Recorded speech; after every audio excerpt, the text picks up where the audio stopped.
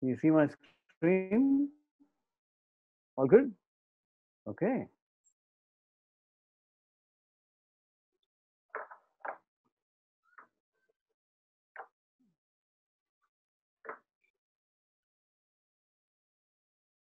Always the usual question.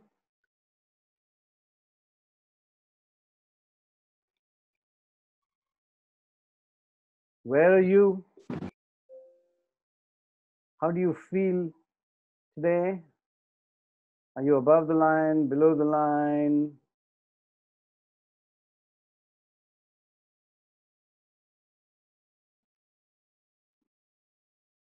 If you want to answer that question, I think you're going to have to put your mic off. I'm going to assume that in case I don't get an answer, then it means that nobody has anything to say, and then I'll just ramble on. Yeah? Okay. A kind word will do. So much silence is deafening. Anybody want to say something really nice to me today? Love you, Vishwas. Yay! Blue looks good on you, Vishwas. Okay, I got it. Thank you. Vishwas, you look good in blue. Hey, that's already taken. Already said, find another one. I know. Oops. Oh, I was just reading about something that you had said or written where once you shaved your head bald and then you decided to keep it like that. That's an interesting thing that I found. Yes. Yes, that was true. And that was 22 years ago. Yeah, that's a long time being bald, man. Unnaturally bald. I used to. So when I was with in that school where Dolph and Olya are, I used to have really long hair. Don't believe it, but I've still got photographs. Even I don't believe it. It used to be that long. And those days you didn't tie it up in a ponytail. So, God, those were the days. Most of you weren't born then, so don't bother. Right, here we go. Anybody feeling like you're below the line and need a little help in being dragged up? You're already above the line, all of you? It's almost like a compulsory thing, right? For the next 2.5, we got to put up with this guy. Let's get above the line really fast. Otherwise, we're going to go into a big, big low depression. Okay. I think I went below the line for a while, for a couple of days, stuff going on in my life. And I wasn't sure that I would, I'd be there in all that spirit and the energy today. But here I am, and I'm really excited about what we're going to do today. And sometimes I have to just go back to this question that I keep asking myself over and over again when I reach this place, that why am I doing what I'm doing? And most times the answer is kind of easy. And the answer is I'm doing it because I love doing it. And then and it's almost instant. Even coffee isn't that instant anymore. But this energizing and saying, okay, now I know why I'm doing this, and I got to be there 100% because there's a whole bunch of people out there who are 100% there. So here I am, above the line, and waiting for you to get there. Today's topic is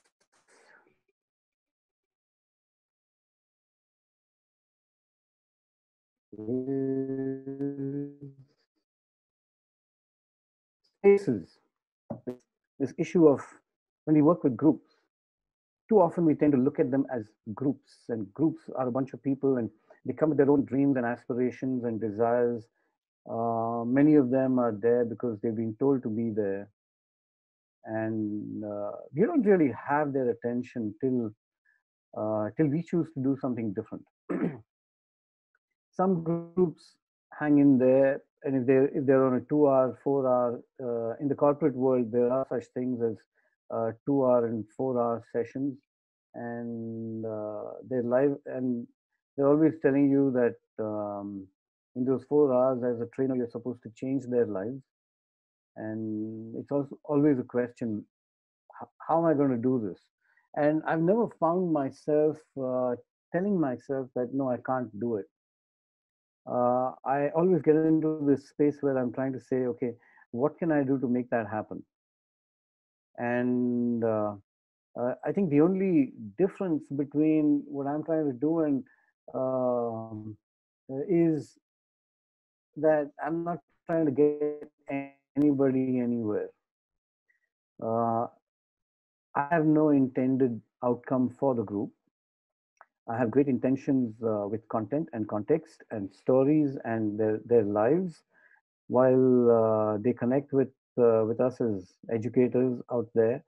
But regardless of whether it's a 2 hour training or a whole year, an academic year with children, um, I've always kept myself away from this place of wanting to take them somewhere defined by me.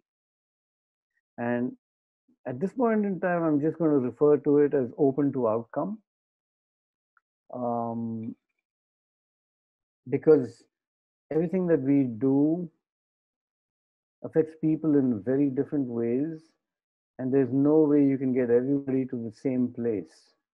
And if that's true, then the question is, okay, more important is finding out where people want to go.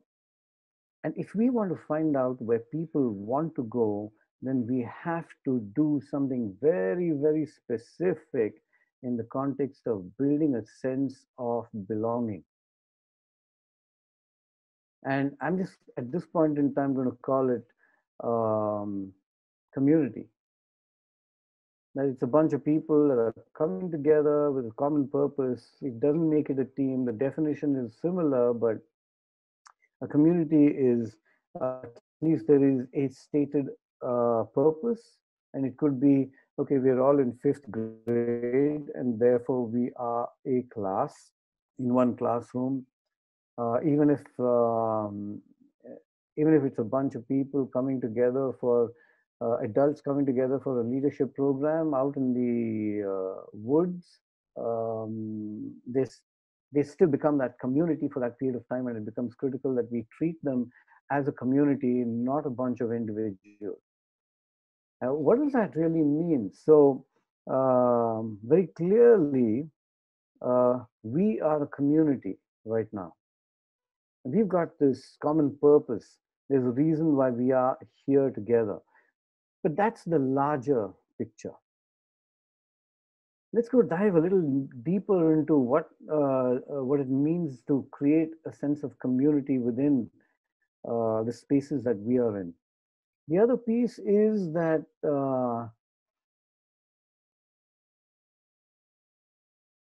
while the whole group may come together with different objectives in mind, for that period of time that we are together, somewhere we have to define for ourselves what our purpose is. Even if you work with a bunch of adults, you will find that they don't know why they are there. And one of the hardest things, even on a corporate training program where people have been sent, or a teacher training program where people have been sent, it's just called either a team building program or a leadership program or a teacher training program. And that doesn't really say anything at all.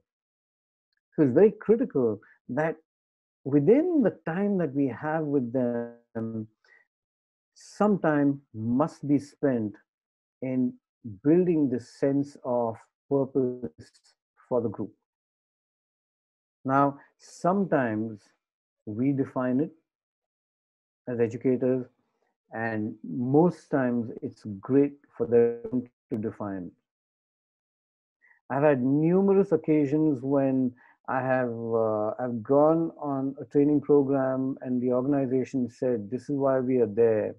and the leadership in the organization shared a different agenda with the group.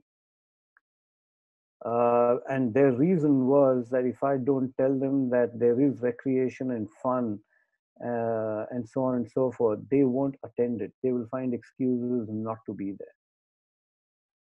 But when you have something like that happening and you work at cross purposes, um, then you can. I've had mutiny on my program because they were told a certain thing, and I just assumed that they knew about it. And this was kind of early in my experience as an outdoor adventure educator. And we went out there, and halfway through day one on a 3-day program, half of them disappeared. And they just disappeared. So I said, okay, what have I got? I've got half the group, and they seem interested. I'm going to stay with them. So I stayed with them, and in the evening, um, suddenly I was, what's the English word for gherowed? Anybody?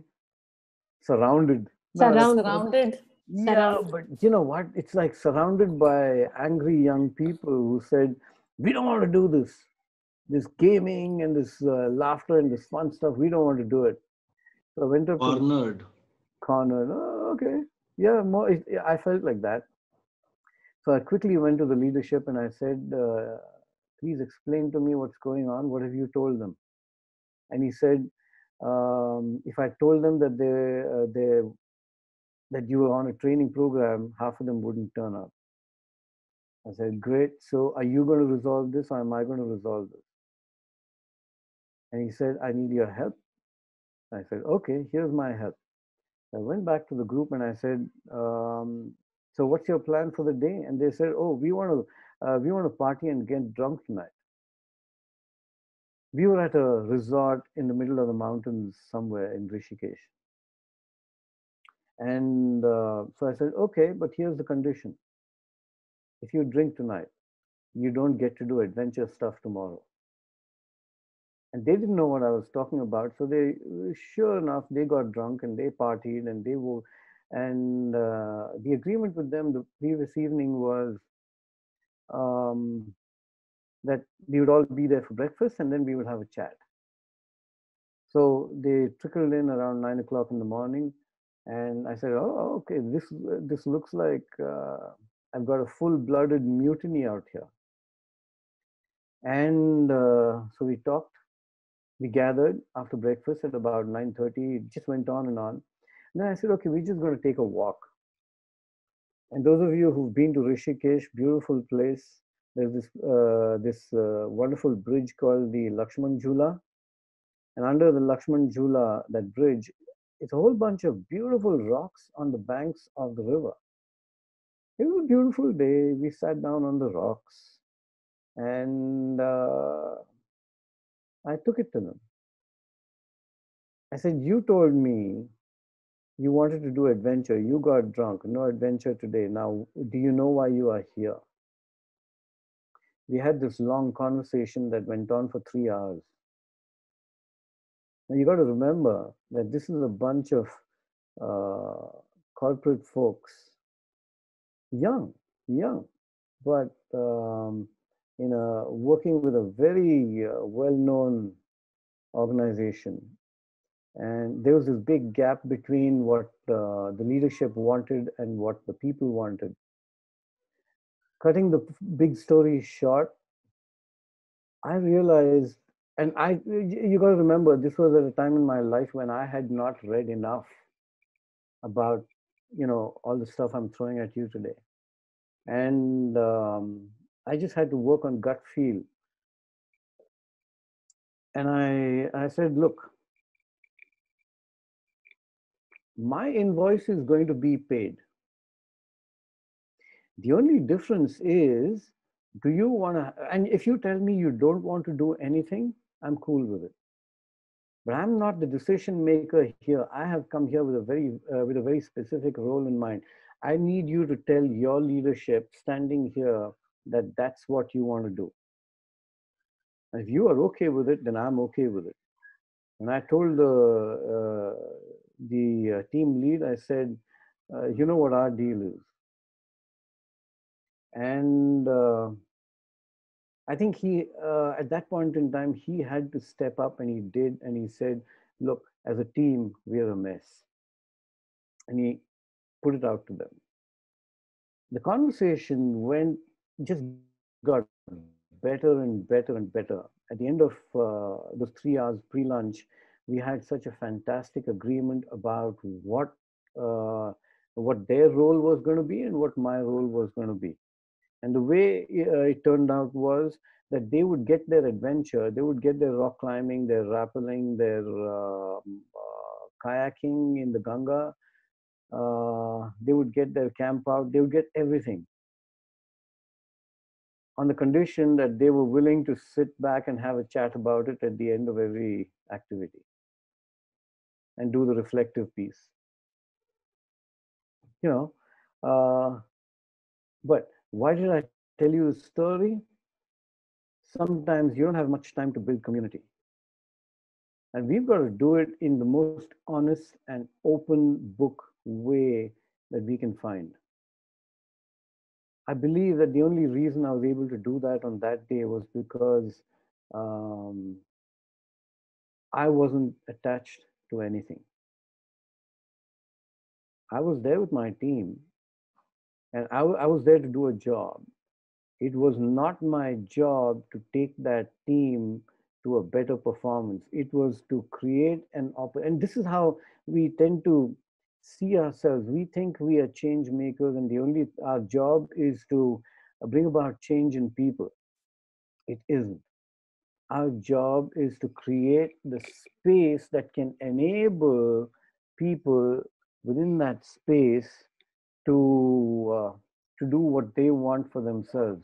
So hidden within this, developing the classroom as a community is the fact that you've got a whole bunch of small groups and cliques. So every team, every group has subgroups and cliques. You know that, right? Very often that's seen as a not a good thing. And here's my proposal. We covered it last time. That is their safe space. If we can disrupt it because we want to create disequilibrium, so great opportunity there. Every time I see subgroups, I say, yeah, great opportunity to break that thing and create some disequilibrium for them. So it's so easy to do it. All I need to do is to create a scenario in which their closest friend is not with them. So this is a cheap trick, but I'll give it to you. You ready? If one of the issues with your group is that there's a whole bunch of subgroups, line them up and say, go and stand to your best friend. Okay? And then if you're going to make your own groups for for other activities or whatever, then you say, okay, count 1, 2, 1, 2, whatever. And you have it. And this is what I have found, that they're just telling me at that point in time that I don't feel safe enough with you. But if I can get playful quickly, and this is the power of play. Unfortunately, we're not getting an opportunity to experience that. But those who have done deep will know that the first session in deep is always scary, because that's my hit out at you and your thinking and the way you look at life kind of session. Day 2 gets a little better because they realize I'm not so scary. But session 3, when we go out into the outdoors, changes everything. Because then the element of play comes alive for everybody, and they say, wow, this is a great place to hang out. So if we can all learn those skills of being able to create a sense of play as soon as possible, I can assure you that the experience for you and your students will be a lot better. Okay, so this it's okay for people to be in small groups and subgroups and cliques because that is their safe space. And we've talked a little about how our intention in whatever time we have is to create safe spaces, but the overall intention eventually is really people, individuals, people who want to take something back. And eventually a team is a bunch of individuals. And if we can, there is no, there's this romantic notion of a we. There is certainly a place for the we, but there's certainly a big place for the I cannot be a part of a team if I am feeling insecure. If being with a team makes me insecure and makes me feel unsafe, then it's never going to be a team. It's going to be a bunch of individuals delivering something on a particular date for a particular organization. And you know what? The job will always get done. Okay? Just remember this. The job will always get done. If you encounter a scenario when the job does not get done, and we might be talking about this a little later on the course, it's what we call a dysfunctional team. And in a dysfunctional team, the team isn't dysfunctional, it's a couple of individuals invariably who influence dysfunctionality. So it's a bunch of individuals, and if we can, the beauty of any program is being able to offer everybody at least something in every session that we conduct. We saw that through the learning styles inventory. So if we can get better at doing more things, then we will be able to engage more people more of the time. Okay, so we're going to be looking at those two worlds of the educator. Great. Oh, I have a question for you. I want you to look at these pictures. Okay. So get into your annotator, and in that part of the screen, is he on the right side of your screen? Yeah. Yes. Okay. That's left. Okay. This is right. Right. Okay, got it. On that side of the screen, please write down words that describe what you see.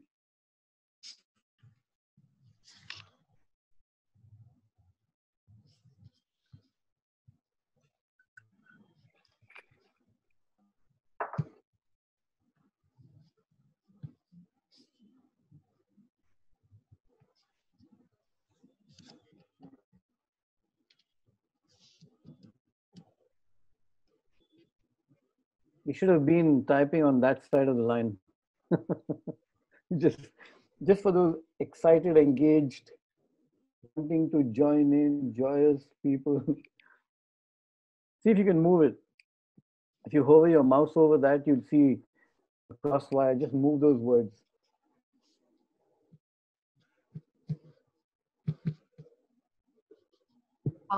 When I'm typing, nothing is coming on the screen.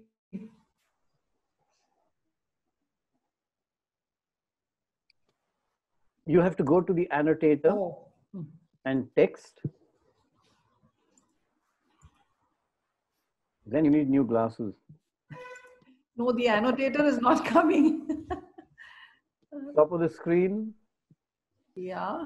You see that bar? Meeting information, you are using enhanced encryption. It says mute, stop video, security, participants, all that stuff. Oh, not coming. I've got only the video. Yeah. Yay. Okay. So what do I do? Where do I go? You go to annotator.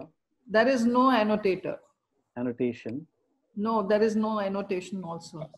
Then on top, you see a green bar, right? It says you are viewing Vishwas Parchure's screen. Yeah. Right next to that, there's view options. Okay.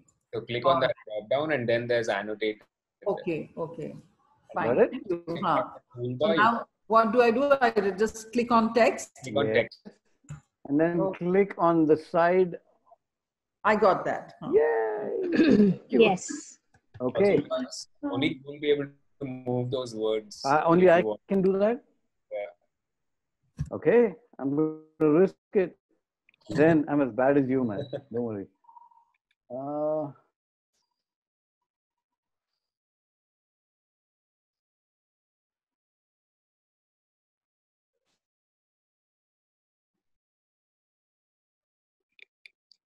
Oops.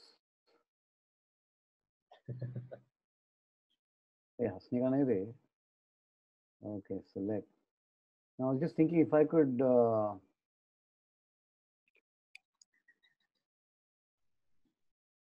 select all of them and, you know.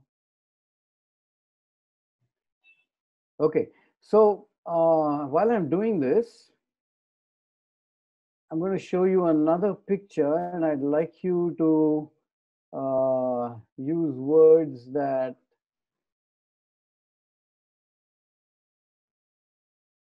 describe the other character. Okay.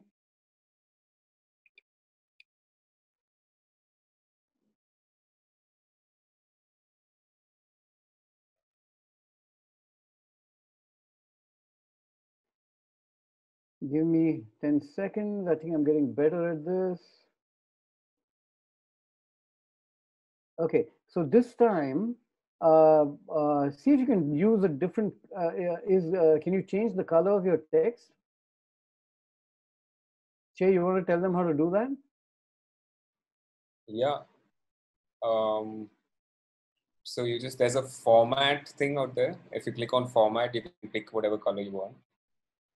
And change the color. One color? So choose red. Maybe. Red. Okay.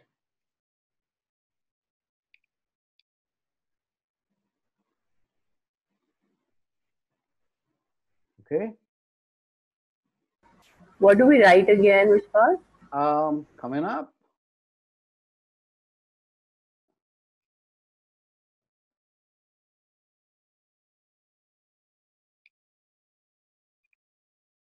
What do you see?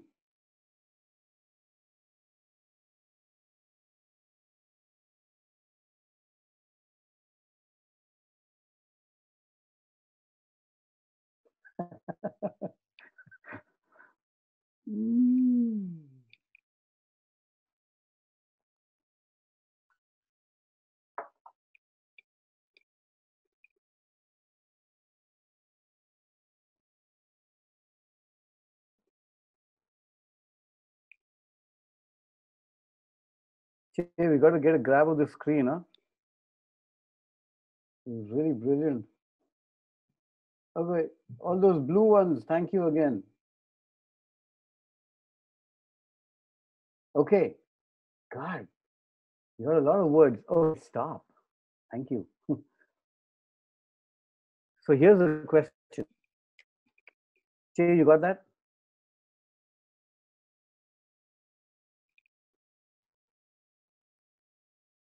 So, kya bola? Is that the expression of that person? Yeah. Okay. Oh, okay. Right. I mean, does the moment I've introduced that environment in that space, does it change anything for you? You think? No. No. For those of you who, where you think it changes anything, just again type words if you want to change your word, but not compulsory. I just want to check. Oh, okay. So now she's focused. Instead of grumpy and all those words, she's now focused. Interesting. And the arrow means. Okay, you're playing with. Okay. Okay, great. So somewhere there's a change, right? Okay, Next question.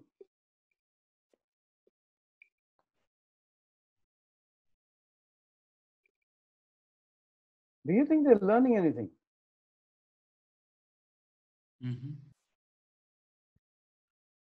Oops, sorry.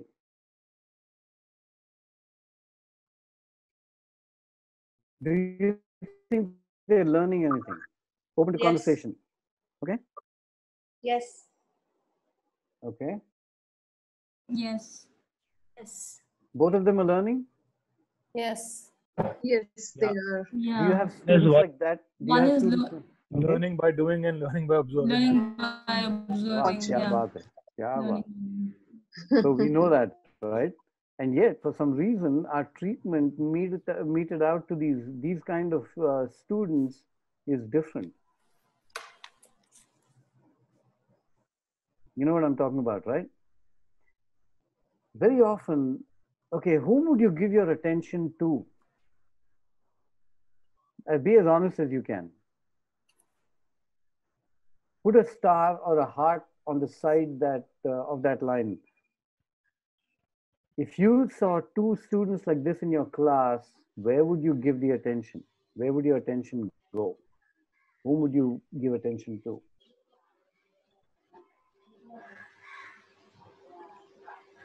Okay, let's just make an assumption that the girl has more stars. What would you say to them?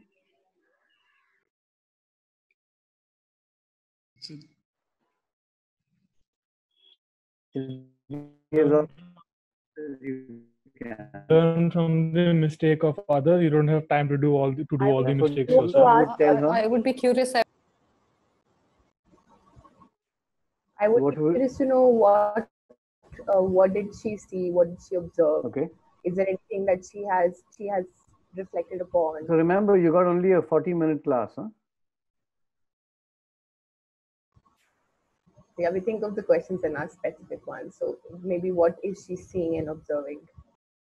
Okay. Also, what would she do differently if she was doing this? You made an assumption already there, right? But I feel the attention would go to both and not just one person because, I mean, both of them are part of the class equally. And both of them are learning. Oh, you really? You're one of those democratic types, huh? Everybody's equal. Do you think these people are equal? Maybe there's a game that is going on that requires one person to work and the other person to observe, and then maybe it switches after some point of time.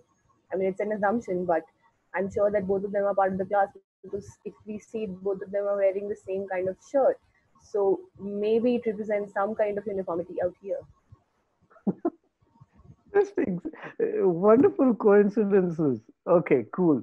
So here's what I want to do with this. Thank you so much to all of you for putting your hearts and stars somewhere. Okay. So here's the thing about the methodology that we use, and when we're looking at our students, I think there's something we need to remember, and we've discovered that through the last session when we did the learning styles inventory, that you could very well. So don't take my word for it, but the girl is a classic assimilator, and the boy is a classic accommodator. Action, doing, and the other one's thinking. And just to remember that. And to remember that in anything that as educators, so here's where we need to change the way we look at our classroom. It's not so much where shall I pay my attention, what shall I do with them, but what am I going to do with these different kinds of learners? And to remember that throughout the experiential learning process, these are the things that are going on. And many of you put those words out there, right? She looked curious. This guy is solving a problem.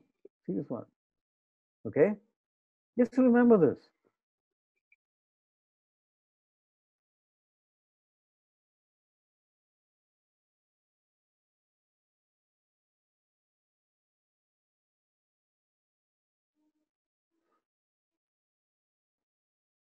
Okay, so what is this space that we find ourselves in? This is the educator's world. I'm going to go a little fast with this. Stay with me.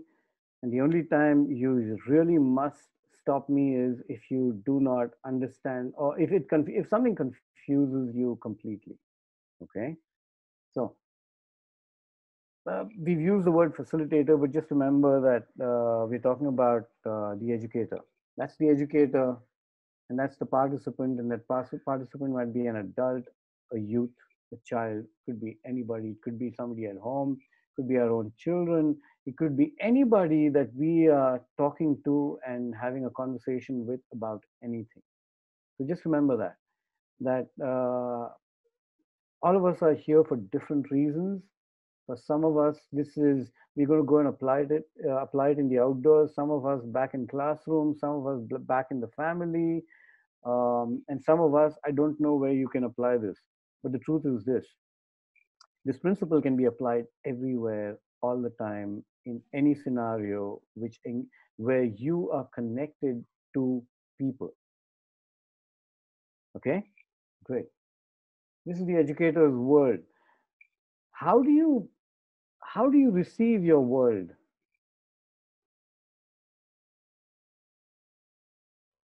It's a question. Vishwas, could you just raise your pictures? Thank you. How do you receive your world? It's monsoon. Imagine it's huh? Your senses. Your senses, please name them. Sight, sound, tactile sense, smell, and taste. Okay. So we've been told there are only 5 senses, right? By and large. Okay. What's the 6th sense? Feeling? Thoughts based on gut Intuition. gut feeling. Intuition. I heard the right answer. Intuition. When you can't make sense of the world with those 5, what do you reach out to? Gut feeling. Gut Why? feeling. Yeah. Do you know why? Experience. Yeah, Your past experiences, yeah. Gut feel. Why gut feel? Why is it called the gut feel? Any idea? Because next to the brain, the gut, this stomach portion, has the largest number of receptors. Okay, so when you can't feel it through your 5 senses and you can't explain it, we call it the gut feel. I have a gut feeling about this. Intuition, if you want to call it that. Okay, so maybe we need to read up more. Now, I want you to we're going to do a little activity just to get a sense of this. Are you ready? I'm not going to be watching, but you're going to close your eyes. Now do this. Either hand is okay.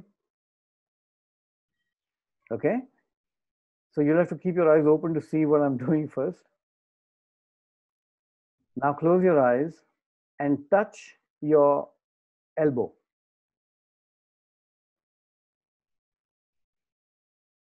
Okay. Show me on screen. Oh, are you sure that's your elbow? And you can open your eyes now. You can check whether it's your elbow. Is it your elbow? Okay, hopefully, great. Did you get it right? Yeah. You weren't looking. Which sense is that? You didn't search. You didn't go, oh, I'm going to walk down my hand with my finger and then go down there. You didn't do that.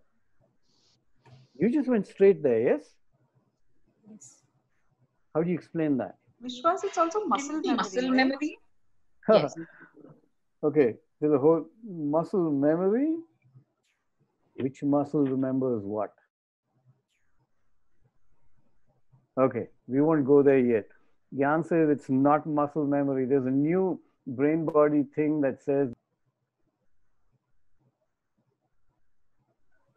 You went on mute, Vishwas. You've muted yourself.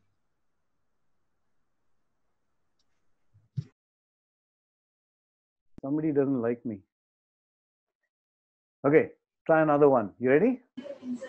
Try the other finger. Which one? Yeah.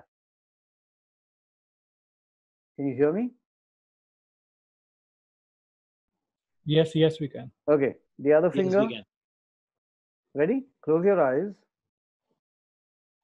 Close your eyes and touch the tip of your nose. Stay there. It's stuck. Don't move it. Open your eyes. Look at the screen. Does everybody have the nose? Sharon, Yes. you lost your finger or lost your nose? No, I lost my internet. Okay, okay, okay. So you've got your nose. Where did that come from? What I'd like you to do is do a little study about the senses. They found 21 different ones. Okay, but you're right. We receive the world through the senses. So it makes sense that when you walk into a room where you are teaching, you're educating, it makes sense that the moment you walk in, your group is their first response is going to be through the senses. Yes? No? Maybe?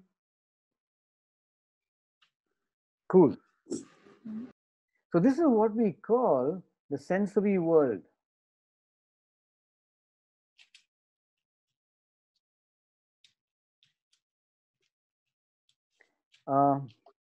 Dolph, you there?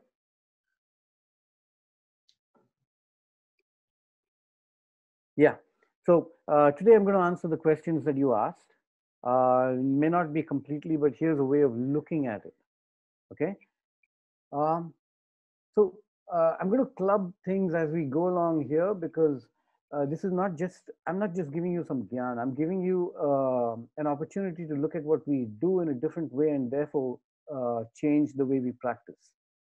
Okay. So if it's true that that first impression is important, you know, TED Talks, if you read all that material, watch those videos, they tell you that in the first 10 seconds, you got to do something. You got to get their attention. Why? Because you got to keep their attention for the next 20 minutes. So it makes sense that in any classroom, any scenario where we walk in and we want their attention, that we have to be conscious of the fact that they're going to be receiving you through the senses. Therefore, how does that change the way we look at what we do? When we design what we're going to do, ask yourself the question, how will learners receive the experience? So the assumption here is that you're going to be creating an experience. Okay, an experience of teaching botany for 40 minutes. What would be an exciting way to grab their attention and get them, get their senses in the direction that you want in the first 10 seconds? What might be a way? Let's say, assume you're teaching botany. Any thoughts? So this is what I did. I walked into the classroom. Now you got to remember that in boarding schools, it's a school where you do have male teachers, but not that many. In any school, there are hardly any male teachers. So I was already a novelty. So I walked in with flowers, you know, I had hair then. I put flowers in my hair and walked in. And there was pin drop silence. Now, you might say this is tomfoolery. Oh, that's a very British word, by the way. You know, it was a stupid thing to do, that I'm just getting their attention. You're absolutely right. But I got that conversation going within the first 10 seconds, and they knew what the class was going to be about. Yeah, so there is always this element of surprise that is really helpful. Yeah. So this could be it. So some people call it surprise. but you can surprise them in many different ways. But what essentially you're doing, even when you surprise people, is appealing to their senses. Okay, great. Yeah, you play with their expectations. Like this, you do something unexpected. That's one way of doing it. You could even do something expected, but in a different way, and you still grab their attention. I agree with Dolph. We call it in our school, we call it a hook, or something that grabs their attention at the first go. So we were teaching science. We started with something in forces, and we started, we went with a lab coat in our classroom and grabbed their attention out there. When we're doing solar system, we dressed up like an alien and went there and talked about it. So are you talking about similar hooks? Yeah. Call it a hook, call it a surprise, call it whatever. My question is why? Why? Why does all that theory around excitement in a classroom of getting your audience to pay attention, why? Because our brain is structured that way that it pays attention more to the new information than to the information that we knew before. What does that new information do? It releases the dopamine. It's the reward for learning something new. If they do something, but here I am as a teacher, I'm doing the things and you are suffering my antics. I think for me in my classroom, my learners are more excited to see something new. Okay, stop. What is the word you used?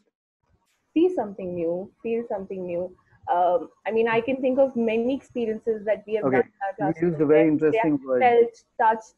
When we were doing senses, we took all kinds of things in our classroom.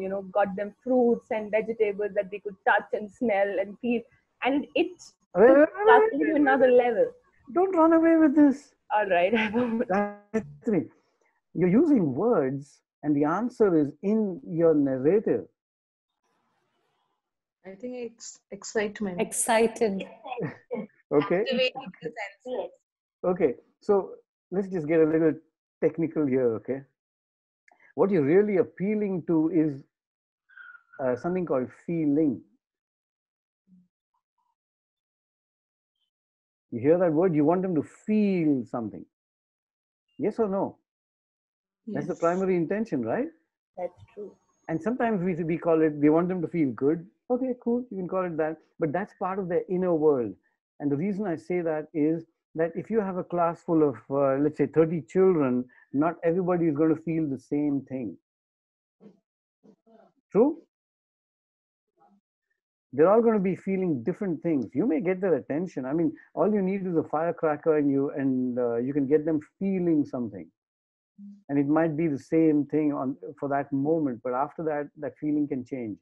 So what we are really appealing to with that hook, with that different thing that we do, attention-getting thing, is their inner world. Now here's the inner world.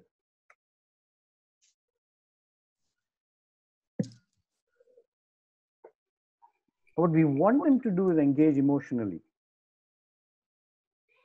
So the other question we can ask ourselves, I said as educators, we need to ask ourselves, how will learners receive the experience?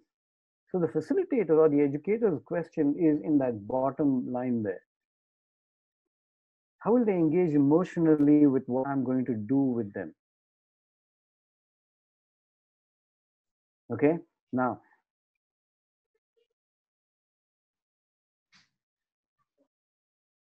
how I feel is how I'm going to learn.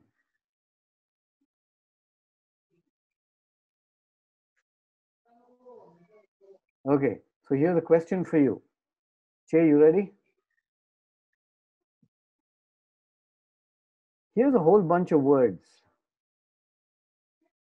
Chetan's going to send you a URL on Slack and in the chat. Click on it and type in whatever words, and if they're not there, that's fine. You can use your own words, but what I'd like you to do is to, I'm just giving you a language here. Okay? Use any of these words or any that you want and type in how you are feeling. Oops. How are you feeling right now? Vishwas, you still want the words to show? Yeah. Okay. Oh, no. Yeah, choose a word because then we'll put it off in 10 seconds. Write it down if you want. No, right now the sharing stopped. I'll share. Okay. Do I need to do anything? No, I'll do it. Okay.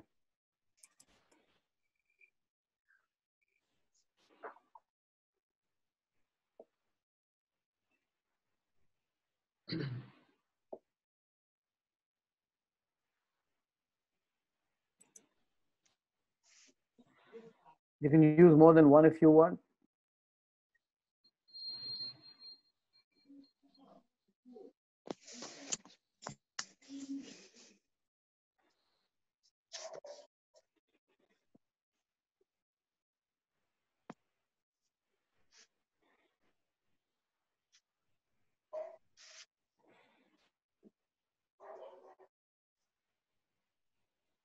Are we doing the word cloud?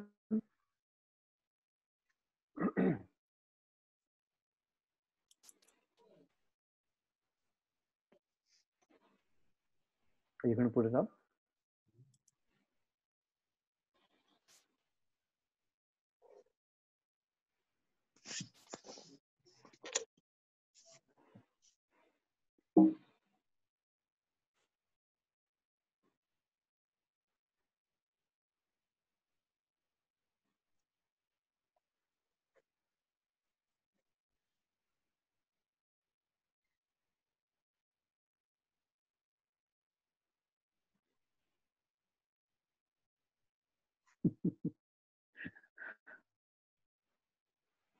Oh.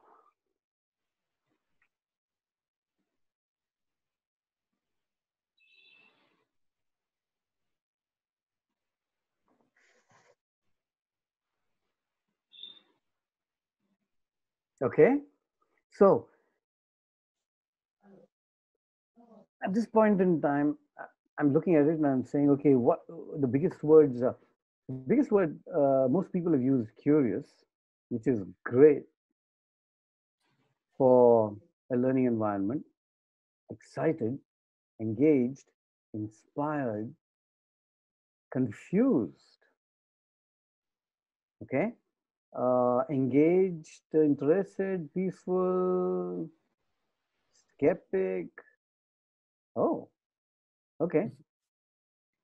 Now, how you feel right now is, so can I take the screen back? Yeah. So how you feel is going to affect how you learn. And here's my proposal. If there's anybody who feels like you want to say something, ask something, and get something out of the way, please feel free to do that now. I'll spend a few minutes. So maybe we can get back to that place where the receiving continues to happen, if you want. If you don't want, that's fine too. Anybody? Confusion can also be an interim state. It's like you're going on a train journey and the train stops at a station and you wonder why is it stopped? And there's that question mark for a while. And then when it moves again, you say, okay, so we're on the journey again. And that's fine. That doesn't, in my opinion, I love that state. And if somebody tells me they're confused and I say, wonderful, you're in the right place. But if it's preventing you from being able to listen or to hear, then do let me know. Anything that might be preventing you from being in that learning space, bring it up now if you want. Okay? Anybody? No. Yes. Yes, Lynn. When you ask us to do these things, by the time I really work my way out, the screen has disappeared. So I'm not able to participate then. Okay. So here's an opportunity. Next time, you just put your microphone on and say, here are my words. Okay. Okay? Thank you. Cool. Vishwas, Yes. I would like to say something. Yes. So, when you ask something, and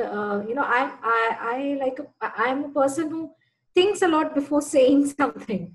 So by the time, like how Zen has been feeling in terms of writing something over the screen or something, I kind of take a lot of time to think and say, and by the time I am about to say, probably get on to the next question. And the second thing is that uh, I constantly think that how can I use all this during, I mean, in my context, like, because I wrote that in the journal also, because you use a lot of terms like teacher, student. Here we have a lot of educators, but I'm not in that education field. I don't work with children. Whom do you So work with? I work with the government. So I work with Are you part of a government team? officials. Yes. Yeah. So I know, but still there are things that I feel, okay, how can I use this in my Right. context? So I'm And constantly trying to play this game of, okay, if you are this, if you are that, and every one of these principles can be applied in our personal relationships. And what I'm really saying here is personal relationships doesn't necessarily always mean family. It can be, you could be part of a team. You could be leading a team, right? Even when you're dealing with your boss, all this is applicable. He's sensing you before he listens to you. So next time, go to a dance at the door before you run in and see what happens. No, I'm just joking, but you get what I'm saying? yeah. Yeah. So see if you can constantly pull it into your environment. Say, okay, what could I do? Yeah. And just remember, the answers will come in time. Yeah. Okay. But would it help if I made it a point to just check in with you? If I feel I'm going too fast, say, Sharon, you have anything to ask? Quickly tell me, otherwise I'm going to move ahead. Can I stress you out a little? Yeah. Okay, cool. I'll try and remember that. Yeah, thank you. Okay. So can I move on now? I have one short request. Yeah, okay. Hi, this is Natalia. It's just I realized that a lot of people in this call are from India, and sometimes you switch to Hindi naturally because that's the habit. But there are a couple of us here, I mean, at least one of us, me, who doesn't speak Hindi. And every time Hindi is used, I switch out, like I switch off because my brain does not process it. And I would request to keep it to English if it's possible. Right. So do me a favor. Hit me on the head when I do it next. Because the reason I say this is I'm trying to be really, really conscious of that. There's other people from other parts of the world as well. And if I'm doing it, I might use certain colloquialisms, which you don't really need to even understand. Sometimes that comes naturally. But if I'm trying to explain something, I can assure you one thing. I can't think in Hindi or the colloquial language or the local language. I was brought up with English. So if I've said something, then just laugh. Okay? So, because I'm not saying anything important at that point in time. Yeah, I realize that it's not something important. I'm saying that my brain is working this way. Okay. It just switches off the tumbler because, like, okay, we're not understanding this, and that's it. My thought process has gone sideways. Got it. So when you walk away, I know I've used something terrible. Okay. Thank you. I'll remember that. Done. So I'm going to move on. Here we go. Feeling is a critical piece. How people feel is how they're going to learn, right? So let's get back to what else that inner world is. So you've got feelings, then you've got thinking. Okay. And the question as educators we want to ask is, Vishwas, you'll have to share your screen again. Oops. Okay. You mean I haven't done that? God, there's so much to share, man. Is this better? Yeah? Okay. All right. So we've got feelings, then we've got thinking. And I'm just converting that to when we talk about, so most of us, when we walk into a classroom session, we're going there to deliver content. We're asking them, we're wanting them to think about stuff, right? So it makes sense if we ask ourselves, what do I want them to know? So what do I want them to feel? What do I want them to think?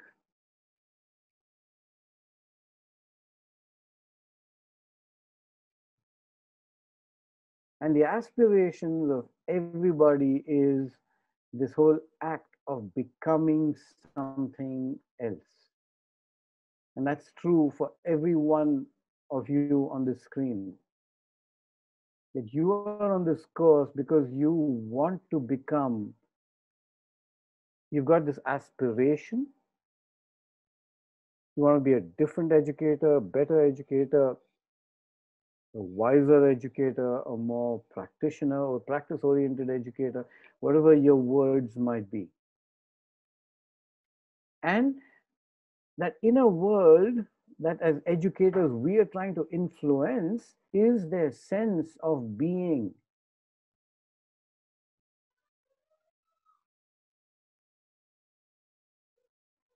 And this whole game of change that we discussed in the first session is part of this inner world. Okay?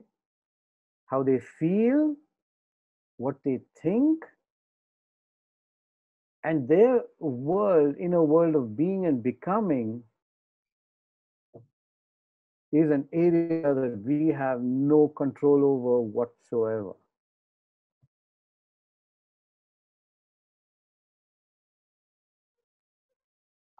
You see, the problem with a lot of us as educators is we are trying to change exactly that place. We want to change who they are. We want them to become, we're setting the standards and we're saying you have to be a 35% student if you have to pass in a particular subject, but life is not subjects. Now, how do I then, as an educator, if my outcome is going to be measured by that, how am I going to see that person as a person who, as a student, as a child, as whoever it might be, who is in a phase of development? I'm going to call it work in progress. Just because they didn't get 35%, does that mean that they're not worth anything in this world? I'm going to share a little story.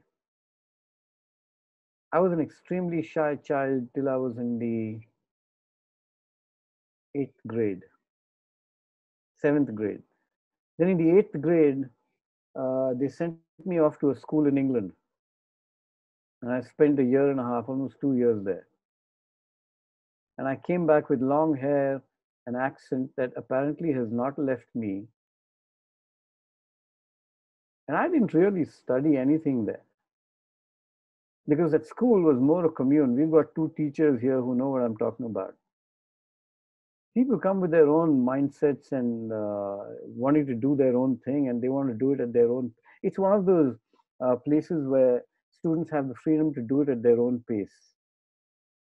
And I'm talking of way back in 1971. This is, if any of you know anything about rock, pop music, Western music, it was post, what was that festival, music festival?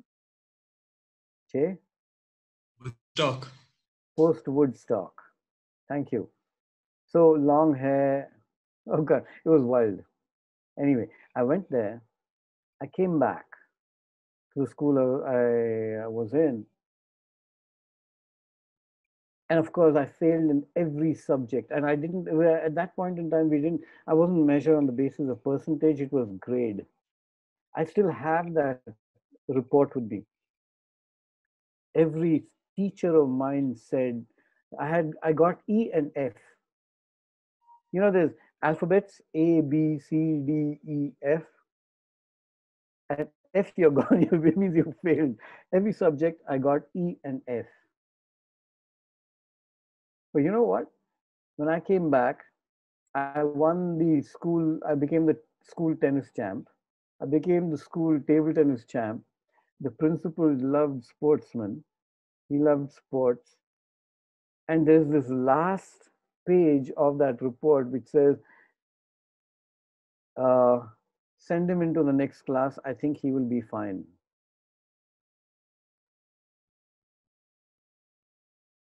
I think that saved my life. I'm wondering what might have happened if they had collected.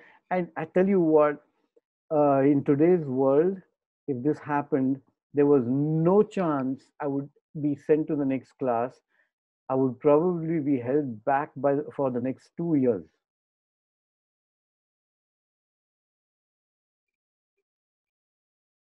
Okay, to cut a long story short, I got a first class. I did damn well. By my own standards, okay? And what changed everything was that inner world that we're talking about here. How I felt, who I wanted to be, all that was hooked into my performance. And because they could not control it, and they, in fact, through the decisions that they made, they supported my internal state. I live to tell the tale. The problem with the current education system, by and large, is that we are trying to control a lot of that inner stuff. Not just as educators, but as parents as well. Not just class teachers or whatever, as parents as well. Sharon, in your context, you want your boss to sign off on that thing, that work you've done, right? Regardless of whether you've done a good job or not, you have an expectation. Yes? Yes. That's his inner world. You've got no control. Even if you do a dance. Okay? We need to understand this. So then what do we really have control over? This is where we do have control. We've got control over the outer world. And the outer world is the learning environment and the stuff that we do. The environment, the biggest piece in the learning environment is you and me. Who do we bring into that classroom? Are we our angry, dissatisfied selves? Or do we bring joy into that space the moment we walk in? Do we bring a sense of safety? Do we bring a sense of being non-judgmental? Do we bring laughter? Do we bring acceptance? You are a big part of that world. And just remember, don't ever think that, you know what, a lot of teachers come to this place where they say, I can't do anything to their inner world anyway, so I'm going to retire from trying to do anything. And that despondency, that sadness about knowing that you can't control the inner world can make you bring that sadness and helplessness into that space. And I'm saying, you know what? Let's accept this fact that we have no control over that, and let's just let it go, no? We have no control. And this is true with our children as well. Please remember this. We want them to eat green vegetables. Forget it. If you wrap green vegetables in a pizza, they're more likely to do it. And somewhere, these two worlds of, their world and our world has to come to this wonderful place of harmony. And I don't know how to do that, but I can tell you this. Creating a safe environment for them to be able to express themselves is a big one in them being able to make the choices that matter to them.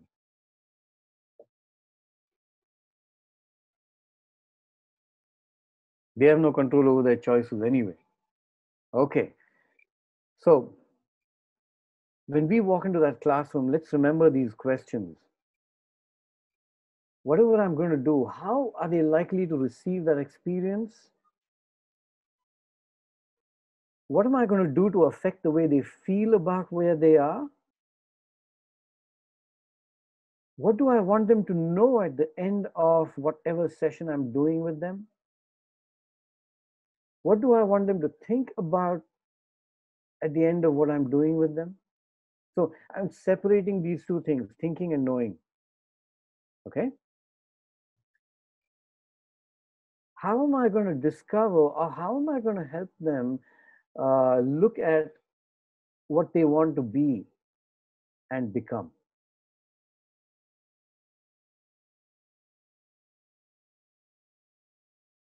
Then, in the world that we have control over, the questions we want to ask is, what is the environment in, and how can I make it more conducive to the learning process? What will they actually do? And that's all the logistics stuff, you know. Are we going to throw a ball? Are we going to throw a chicken? You know, oh, sorry, rubber chicken. We don't throw chickens in the classroom, but in the West, they have this thing called the rubber chicken, and it's a wonderful toy that they throw around. What am I going to throw? What tools am I going to use? What toys am I going to use to make that space exciting? Before we move on, Vishwas, could I ask a question? You could.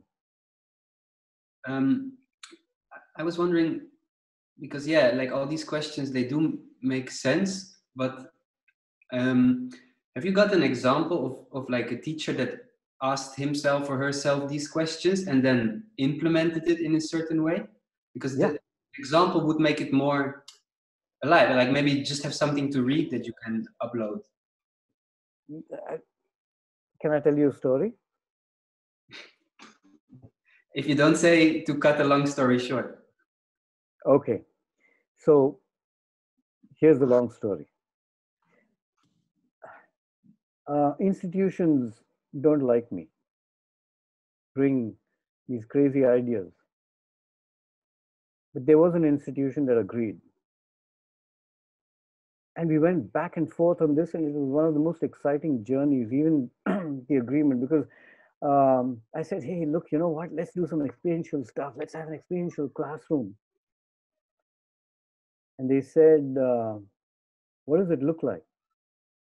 And I said, well, those children are going to see only 2 teachers through the entire year.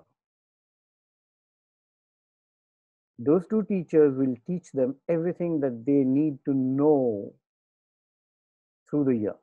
And this was, I think, 6th grade. Then the school said, hey, but you have to, so here's the deal. Okay, we will give you that. But here's the deal. You have to submit, you have to enter marks into that roster, that sheet, and you have to submit monthly tests, test performance, half-yearly test performance, and final exam performance. I said, agreed. Condition. My question paper, my correction methodology. It turned out okay. Here's what we did. Now, and it was the most exciting 3 months that I've ever had in the context of education or teaching children classrooms. So in India, the academic year begins in June. We started work in April. And what we did was this. We took all the textbooks that they wanted, all the stuff, the content that they wanted those children to know. Now, I'm going to tell you the story because I'm going to share how it was eventually done a little later, probably the 7th session or so. I'm just going to give you the story now. So we had that classroom. Now, this was the age where they moved from sitting on the floor to sitting on benches and tables. And it was, it's that age, 6th grade, they're kind of growing up. It was that initial graduation from floor to table and chair. This was the opening piece, day 1, June 15th or 16th it was. We threw away all the furniture. The children came with their bags of new books and new uniforms, and they came to what was supposed to be their classroom, and they found no furniture. What they did see, now here's the thing, there were the only male teachers in that school were 2 bearded gentlemen. Okay, and these 2 gentlemen were sitting in 2 corners of the room, and as the children walked into an empty space, they wouldn't walk in, they just stood at the door. Now, Doris, the context here is creating that space. Okay, we're trying to create the space. We're trying to create a space where we're trying to send a message to them on day 1, and we're beginning it with that sensory world. So these 2 guys have music instruments, and they're playing a rhythm. And then the other teacher jumps, and we're paying no attention to the children at all. I mean, it's like they don't exist. We're just doing our own thing. So this begins. What we've thrown on the floor is a whole bunch of noisemakers. We don't say a word. They walk into that classroom, and over a period of about 10, first 10 minutes, they wouldn't walk in. For the next 1 hour, we had a jam session going on, not one word spoken. In some ways, that opening piece was a metaphor for what we were trying to say. What we were trying to say was this, that how you feel is critical to what's going to happen in this classroom. Each of you brings a different instrument. That instrument is who you are, that inner being, what you want to become, and what you want to belong to. The whole picture of, and you'll find this entire, what you're seeing on screen right now is what we did in that first hour of that first day. What eventually emerged was a process in which they ran the classroom themselves. They decided what they wanted to learn. They found resources for what they wanted to learn. They taught each other. We just became guides. When they had a subject called civics, when they learn about governments and how governments are organized and so on. And the classroom, they organized their classroom as a government that they wanted. And they would read newspapers and they would do all that, and they would, bring that information and say, we don't want to be like that. So then what's the solution? So we will do it through dialogue. So they spend hours, and this is the magic of it. The first 4 months, I had told the school, I will give you your marks and all that, and you can choose to believe it or not, but don't ask me for performance. And we spent the first 4 months building community. We were establishing relationships. How will people talk to each other? How will we resolve conflict? How will we learn? How will we eat? How will we dress? How will we, all that's such a big part of living. And it was just magic. which is incredible what happened, because they took away the content from us. Assessment was another piece. I was, well, had a lot of fun with it. Dolph, does that answer your question? Yeah, I get more of an idea. Yeah, I'm also thinking about my own classes, and yeah, thanks. Yeah, just remember, walk in with joy. If you look too serious, they're going to run away. Okay. This is this is our classroom. Yeah.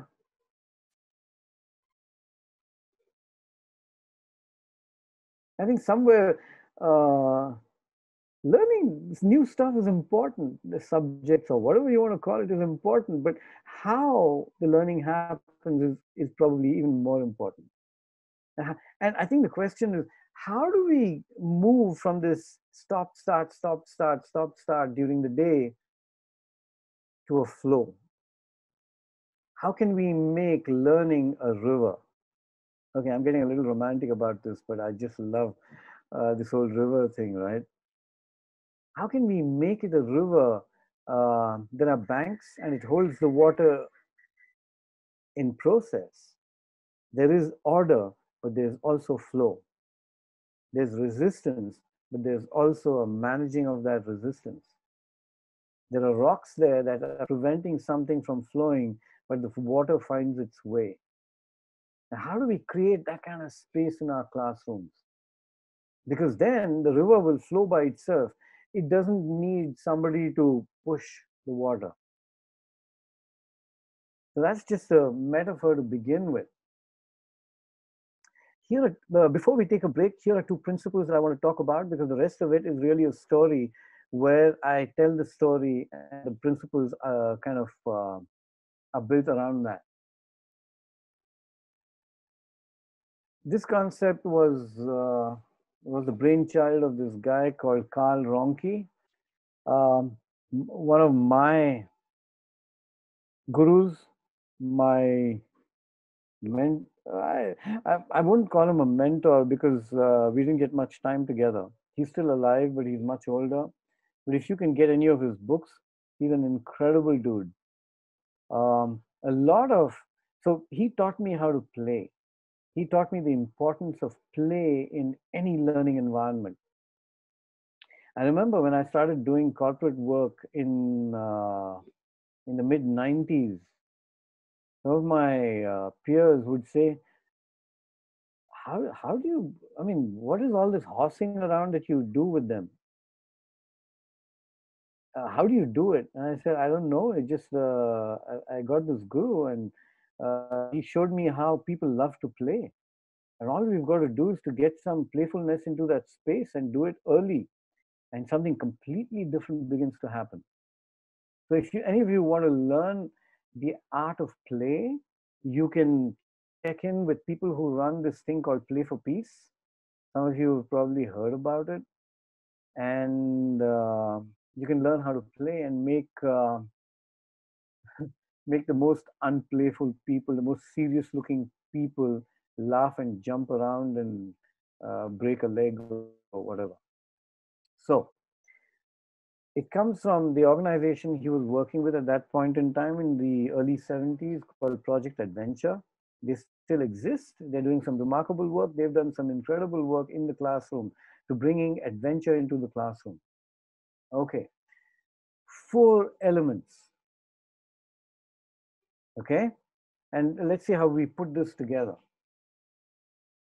Members are invited to participate voluntarily in each of the various activities and challenges. And you know what? This is a really important principle. So we'll go through the text, and then I'm going to tell you a story and tell you where it is not valid. Because I've been trying to practice this for as many years as I've been in the field, and the nature of it keeps changing, and it's just incredible. So a member may choose to sit out an activity, and this right is to be respected by others in the group and by the instructors. So if a child doesn't want to do anything, it's okay. And it recognizes that individuals potentially stand to learn and grow more by refusing to participate on occasions than unthinkingly and or resentfully always participating. So, I'm going to show you, I'm going to tell you a story of where challenge by choice is not applicable. Here's a story that somebody told me. They said, this was a bunch of 12th graders. They just finished 12th grade, which is what, 18 plus? And they're all chosen as a group of 10 people chosen to go and do a 7-day trek. And they joined an organization that was doing that kind of stuff. They landed up at the campsite and they were all excited about it. They packed their bags, loaded food, first aid, blah, blah, blah. I won't go into the details. Now, there's one, okay, so they take off. Day one, post lunch. One of the kids decides he's had enough.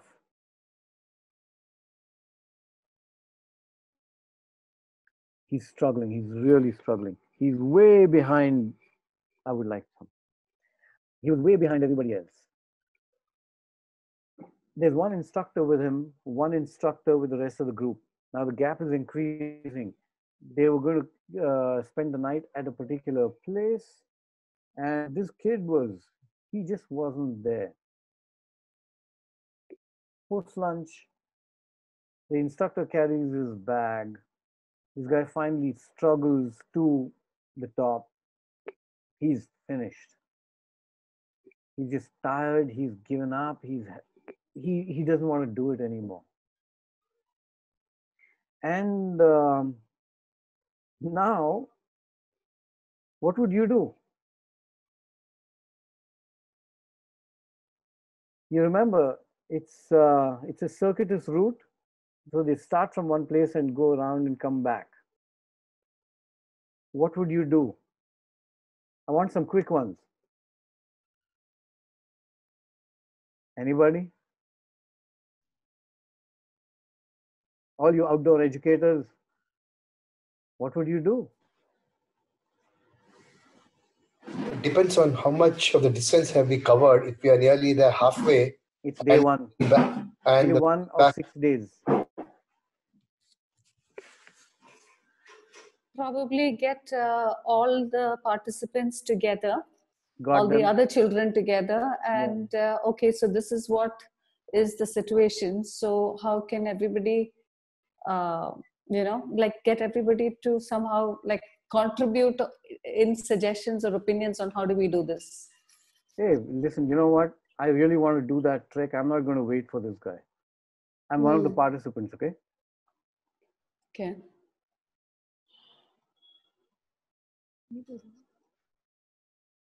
Okay, here's the answer. As instructors, they failed. And the reason they failed was that they did not bring up the possibility of somebody, on that day, it was this guy who was, who'd never done exercise. He was a little heavy. His backpack was heavy. He'd never trekked before on that day. But you could easily have a twisted ankle and the scenario would be the same. What the instructors did not do was have that conversation while they were at the camp. Now, it would be completely unfair to gather them and choose to transfer responsibility to the group because you didn't prepare them for it. Does this make sense? Yeah. There was no previous design with the group. Absolutely. So in any work you do, this is a really critical piece and it needs to be done in the beginning. You can't pull challenge by choice and say, Okay, so we have the, whatever. So I'll give you another example of challenge by choice. Um, let's say you're doing a, you're climbing a wall. Okay, do you want a classroom example now? Here's the choice. We're going to study a topic, and we're going to study it for the next 1 week. At the end of that week, we're going to write an exam. Okay?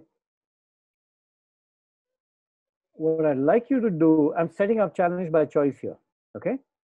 What I'd like you to do is to have a look in small groups at the content and tell me how long you think it will take for you to learn this.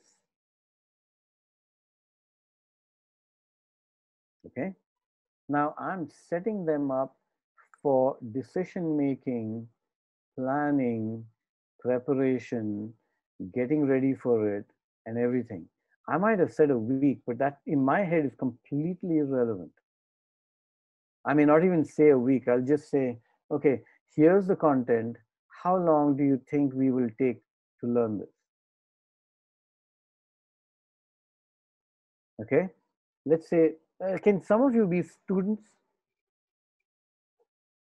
and just respond? How long do you think it'll take? And you just take any random thing, okay? Doesn't matter what it is. Anybody? Gauri? 1 day. 1 day? Okay. So are you saying that by the end of the day, this whole class will know the content? I don't know if the whole class will know. Are there any other students in the classroom here? Or is that only Gauri's voice? Anybody? Yes, then. You got to put your mic off. On, sorry.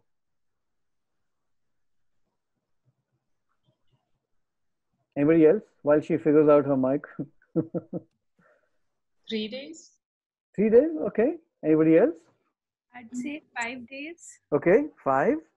It would depend on my group. Sorry? It would depend on my group.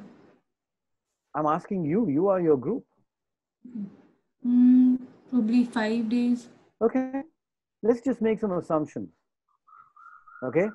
And then I go through the conversation, and then I ask you to go back. Then I get these groups to talk to each other and say, okay, how long will we take? Let's say you've talked and you come to what number would you like? 4 days. Nice. 4 days. Na tera na mera. Not yours and mine, but okay. So 4 days. My next question, and this is all in that direction of challenge by choice. What if we cannot finish it in 4 days?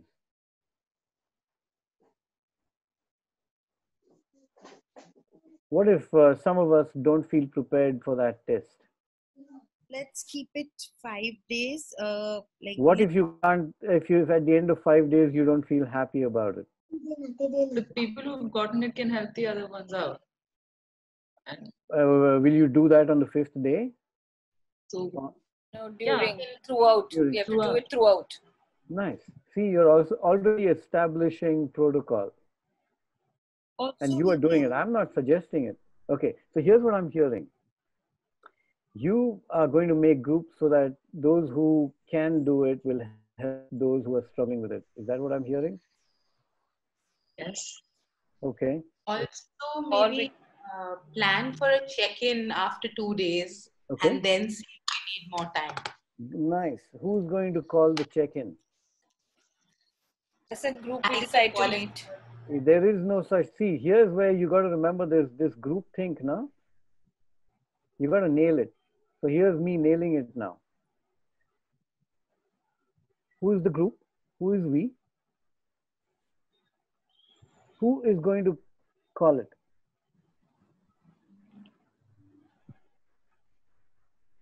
So you have to give them ownership. So basically, they are owning it. Hold on. Do it. You see, here's the thing. We know about ownership. We don't know how to do it. Yeah, of course. I'm giving you ownership. But you've got to take it. I can't give it to you. This is not about me. This is about you. I can't give you ownership. No, what I mean is, if they're going to do an activity, there has to be a space probably where we question, okay, how do you guys... No, Sheena. Sheena, where? Sheena. No, Sheena. Yes. Be the student. Yeah, okay. Because I know the principles, and we all know that we know the principles, but we don't seem to practice. Be the student. Okay. Bully me.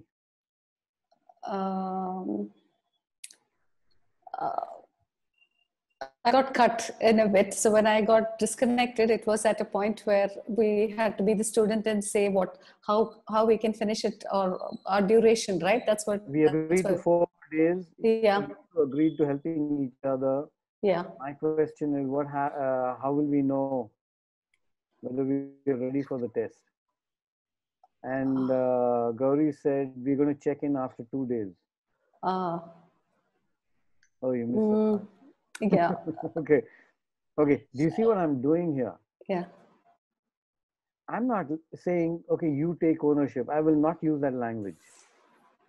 I will bring it to a place where the principles of challenge by choice are being practiced.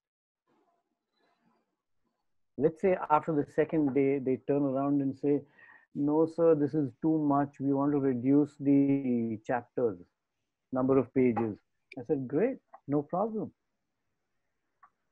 So what do you want to reduce it to? And for how long?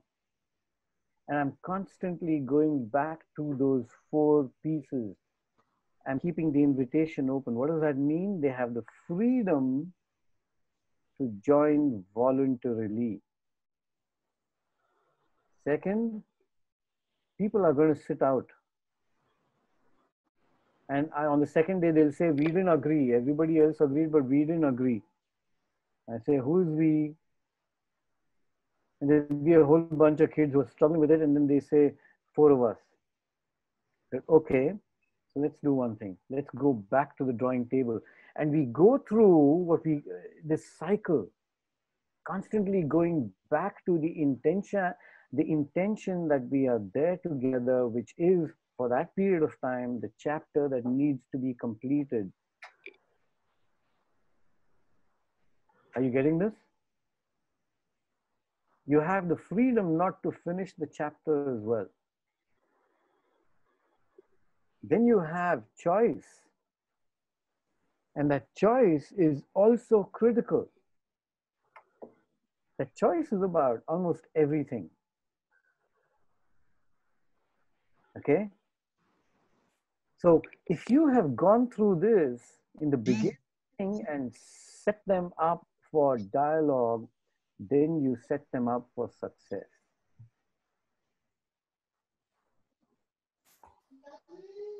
Okay? Anything you want to say or ask before we take a break?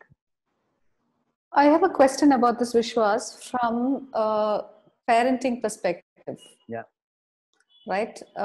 So it's a group, and this is something that I do with my son, I've done with my older boys too, as in like a design. When they agree to do something, how are we going to do it? How are they going to do it? What happens where they're exploring what happens then they don't finish it, or what's going on, where it's come about. But then again, as a parent, and I'm sure as teachers, I do have an agenda that I do want them to finish it, or I do want them to hold. Where does accountability come in? Like, not to finishing something, accountability for something they have agreed and then they don't, or is that also a learning experience then? Can I just throw that back? Okay. What are you accountable to? I am accountable to... You see, the problem is we get hung up with that agenda. I'm accountable to getting my agenda fulfilled. Now, the game is over. And here's the thing. We tend to look at all things that need to be completed in that frame of time. My children, they're 20 and 24. they still don't fold their clothes. I should turn this camera. You know, last time you said, oh, it's such a beautiful view, 2 windows. Oh, there's my son. He's folding his clothes right now. If I turn the camera a little this way, you'd see what a mess it is. And you're okay with that? Now here's, yeah, so here's the thing. I have to constantly learn to park what I want in that parking lot and say, what am I okay with? I am actually okay with their room stinking to high heaven till they recognize that it needs to be done. And this is what I discovered. They also have a cycle of messiness. Even they can't stand it at some point in time. And they come alive to it. It's just that my cycle is different from theirs. And there's some lessons that we never learn that our parents try to teach us. But there's a whole lot out there that they're learning that, damn, I wish I was their age sometimes.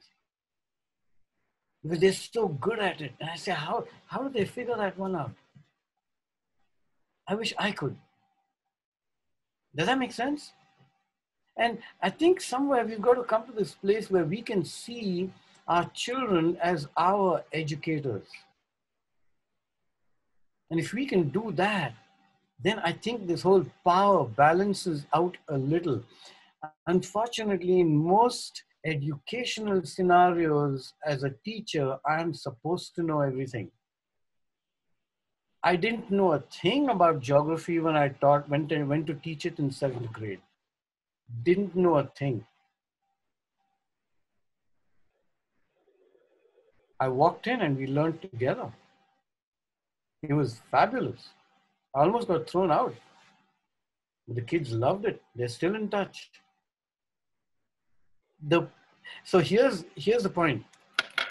The principle of challenge by choice is immensely powerful. But we have to have that patience, and we have to know that we have no control over that inner world.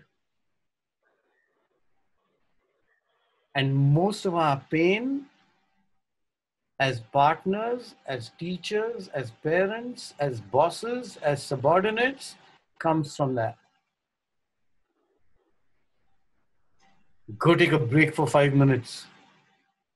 See you back soon. Are you having fun yet, or are you going to sleep? There's a lot to cover today. I'm not letting you go. And those who want to go can go. You know how it works, right? You can get angry at me. You are teachers. I have only one chance with you. I'm not going to say it again. Of course, I'm going to say it again. I'm just going to give you as much as I can. Go have a cup of coffee and come. Cheers. I'm here if you want me. Vishwas, I am suddenly losing the screen. I'm not able to see myself, and I'm seeing you and a whole lot of things. Then that is life. Suddenly we lose sight of ourselves. Tell me, how do I get back the original screen? And okay.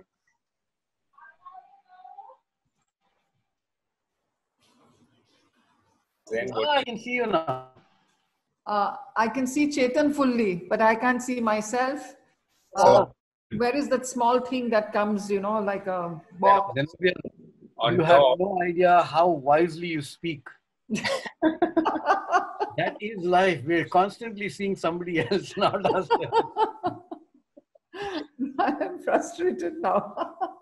And I have to leave early also today. More wisdom comes from you.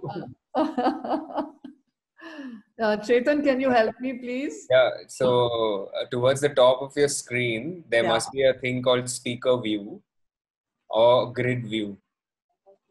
Top of the screen. It's either like 9 dots, like a square. Oh. You might have to move your cursor to see it. I have a square and I have another rectangle with a small square in us. Yeah. So click the small squares. No, it's just a large square, with 4 corners. So if you click I that, press you on want to go that. full screen. You don't want that. What's next to that? Oh, now that has disappeared.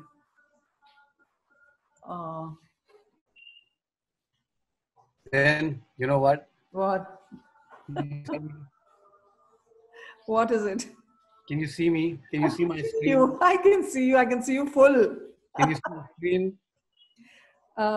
Sorry? Can you see what the challenge by choice screen? No. Fine. Okay. There is something on a small screen. Yeah, it is too tiny for me to see. Bigger than challenge by choice? Yes, I think I can read that. Okay. So now what? Now there's a vertical slider, the divider between those two. Is there a divider? Just take the mouse there. A divider in that challenge by choice? Yeah, you see 2 windows, right? You have challenge by choice and you have me, right? Yeah. Between you see. There is no divider. There is just a small box, challenge by choice, in the corner.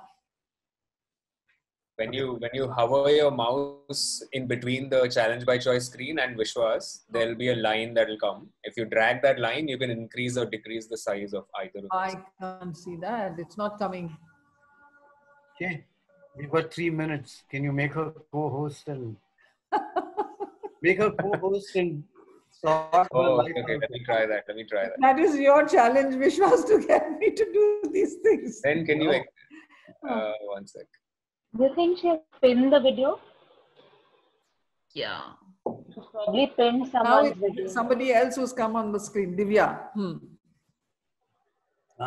She's on that. Whoever is speaker view. So whoever speaks will come on the screen. Right. Okay.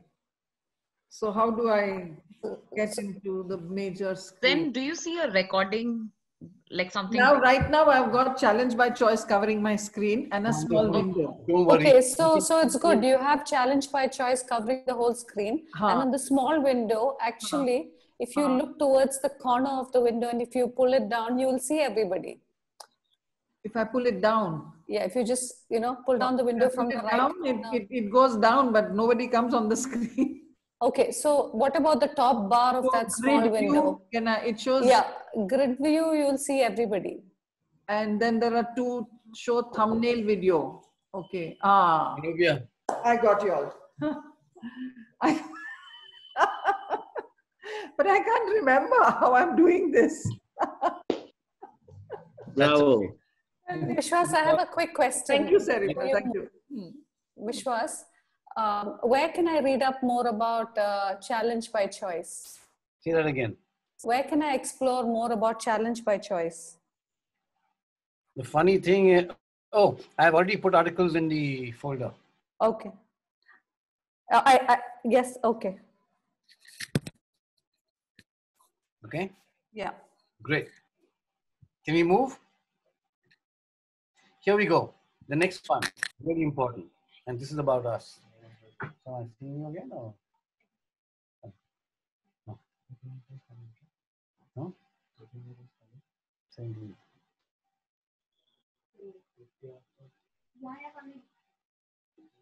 Okay, here we go. The other principle that is really, it's called invitational education. Here's my question. Have you ever met anybody who is not motivated?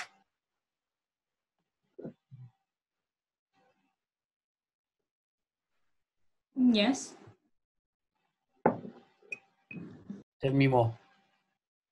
How do you know?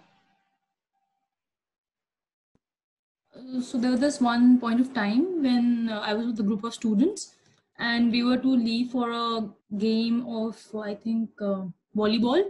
And this girl, she said that she was not interested to play. Mm-hmm. And yeah, she just said no in one go. Does that mean she was not motivated? Because one of the instructors went on telling her that why don't you come along and just be there for some time. If you feel like participating, then you can join in, and if you do not, then it's all right. So she said that where I really don't want to go. Anushri, answer my question. What was the question? Does that mean she was not motivated? Or do you want to refine that statement again? Can we say that she was not motivated to play volleyball? Yes, she was not motivated to play. Did you ask her what she was motivated about? Yes, yes. She wanted to sketch. She was motivated. She was motivated to sketch, but not to play. So how can you say she was not motivated? Okay, yeah. I thought maybe in that context. Ah. That is the problem. We want them to be motivated about the thing that we are teaching. I want you to be motivated about experiential ed. No, I don't. You can be motivated by whatever you want. Okay, so here's the principle. I want you to pay attention to this because this is really critical. There is no such thing as somebody not being motivated. Everybody is motivated. We're just motivated about different things. So here's what the principle assumes. Anybody want to argue that now? Shake your heads nicely so I know you've understood. Nice. Okay.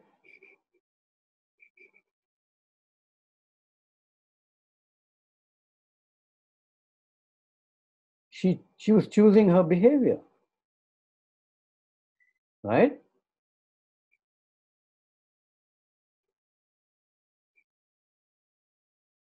And the behavior that she was choosing was because she wanted to stay safe.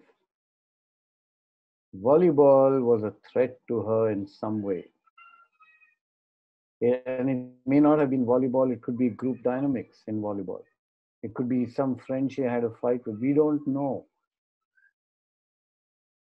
But when you see somebody who you think is not motivated, know that they are motivated, but they're choosing their behavior in the context of the thing that you are motivated about. And they're choosing that behavior because they want to stay safe.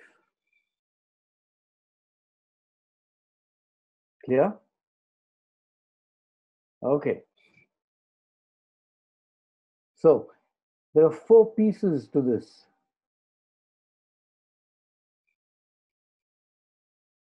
Remember, this is for us. We have to stay optimistic. What does that mean? So I'm just going to keep using Anushri's example of volleyball, right? That she possibly would be a great volleyball player. I don't know today, but it's waiting to be discovered. Yeah? And my job as an educator is to invite it forth.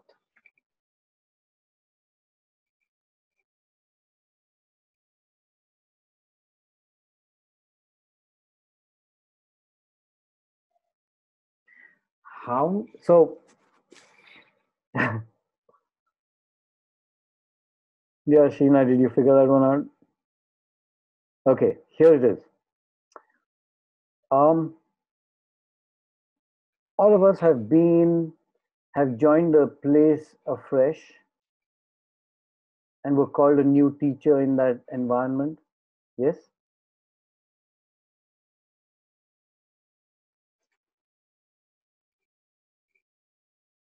You know, yes.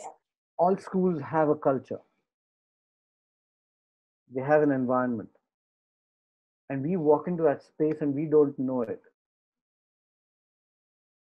And if we are the affable, lovable, reaching out type of people, then by the end of the day, you've got children all around you. Yes? We've all encountered teachers when we were children that we just wanted to hang around them. I remember one teacher in my school And she came into my life. She must have been 20 something, just finished graduation. And she was the house mother. And she used to climb walls with us. I just remember how much I loved her. I was probably 7 years old then. I've never forgotten her. Because there was something she did in those few months that she was the house mother. It just completely affected me so deeply that I will never forget it. And what she was doing was against the law. Teachers don't climb walls, especially not in saris. Oh God. And poor thing, you know, I think back and I say, I think she had to leave because she was just too friendly with the children. That's what they call them. And that's tragic. So what she did was create and invite. Now, do you understand that? She was inviting in a disinviting environment. Clear? Better? Cool.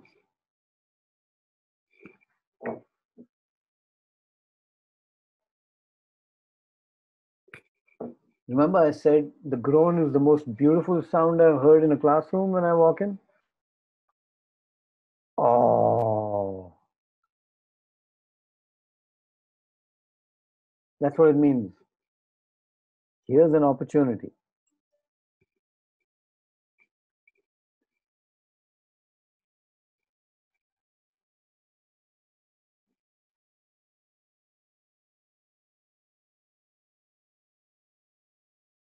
It's okay to say no and to be able to respect it.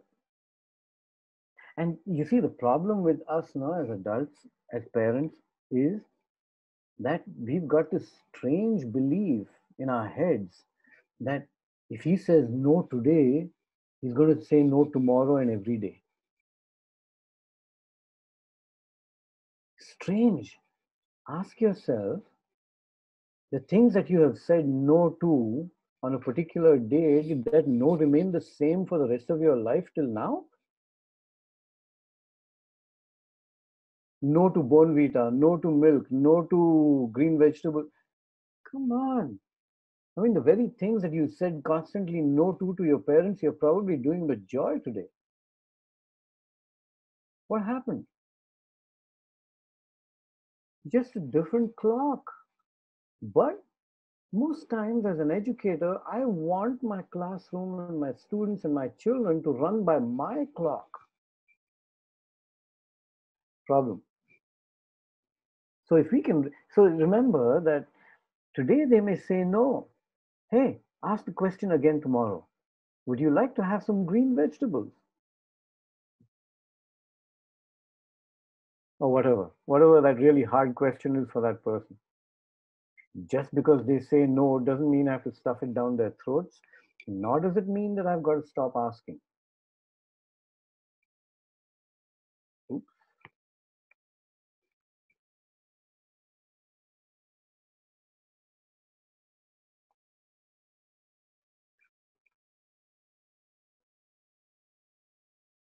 Here's a question. Have you ever received an invitation and said no?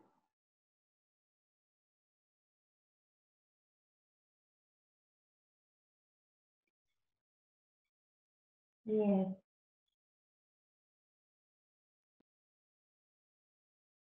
Have you received it again after that? No. Strange, you know how you remember that invitation?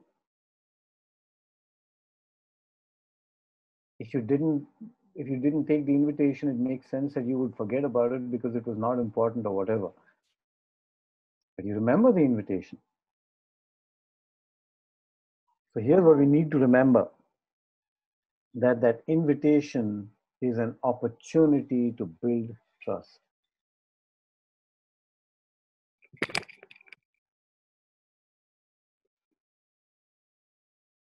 And what does it mean to trust the process? It means that I will invite. I invited today. You said no. I'm going to invite tomorrow. You might say no. I'm going to invite you day after, and you might say no, and that's fine. I'm not going to be hurt by it or affected by it. I'm just going to keep inviting, because part of that process is the decision of doing something coming from the person.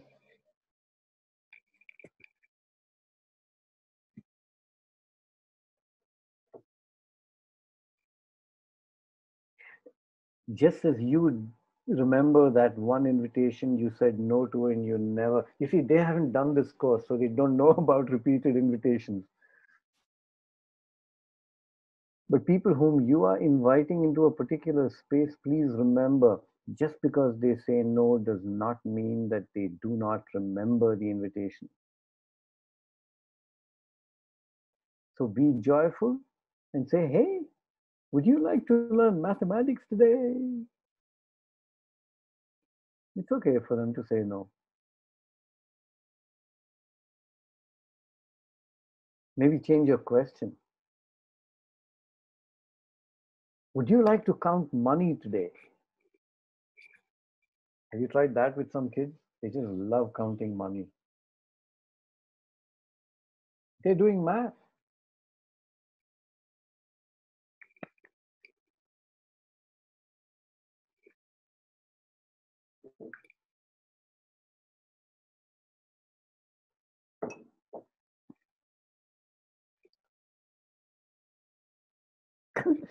Okay, so an invitation from my own life. I'd gone to the US to attend that AE conference and stuff like that. And the friend I was staying with, he said, hey, do you want to go kayaking? I said, yeah, sure. He said, so we take this drive from Chicago and we go towards, I don't know, towards the Mississippi, okay? And then we land up at the person's house that I've idolized all my life. The same guy I mentioned, Carl Ronke. So we go to his house, and I'm like that, you know. I just met Shah Rukh Khan kind of thing. Of course, I'm much older, so I'm a lot quieter. I'm not jumping around. And here was the opportunity of going kayaking with my idol. Is that what we call it? Did I get that right? Okay. So here's the opportunity. Anyway, we go kayaking in the Mississippi River. We go downriver, and there's this. I tell it very hilariously now, but for the 4 hours that we were on the river, it was the most tortuous experience I've ever had. And it wasn't the kayaking. It was just that I cursed myself for never kayaking before, because this friend of mine and Carl are exactly about 50 feet ahead of me, and they're having this wonderful conversation that I can just about hear. And I'm trying my furious best to get there.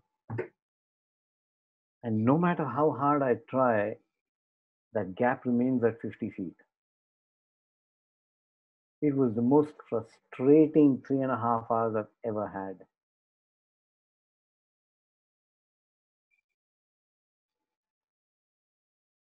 Now, the question is this. It was an invitation, but I'm guessing the nature of the invitation will change the next time. I took it. I valued it. I took it for what it was then. If I was invited again, would I go? Would I look forward to 3.5 hours of suffering?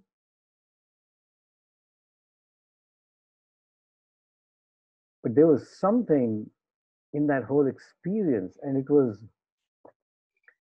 I need to trust the process, that the invitation will come and the opportunity will be created. I'm looking at it from the student's point of view also, right? That I got an invitation, I took it, I struggled through it. I'd go again, I'd go through the same suffering sometimes, and maybe even say, okay, something changes in the internal world that they have no control over, but it's changing for me. So when we invite our students into that space, something in their world also changes. So keep those invitations going, because I tell you what, they are not being forgotten. Even your worst enemy won't forget your invitation.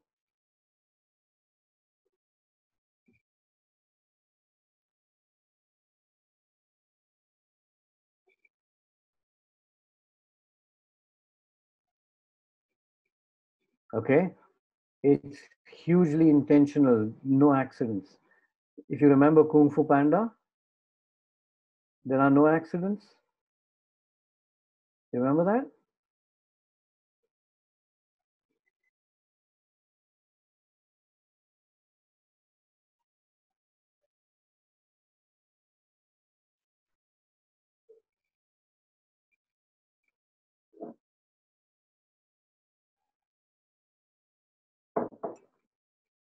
Okay.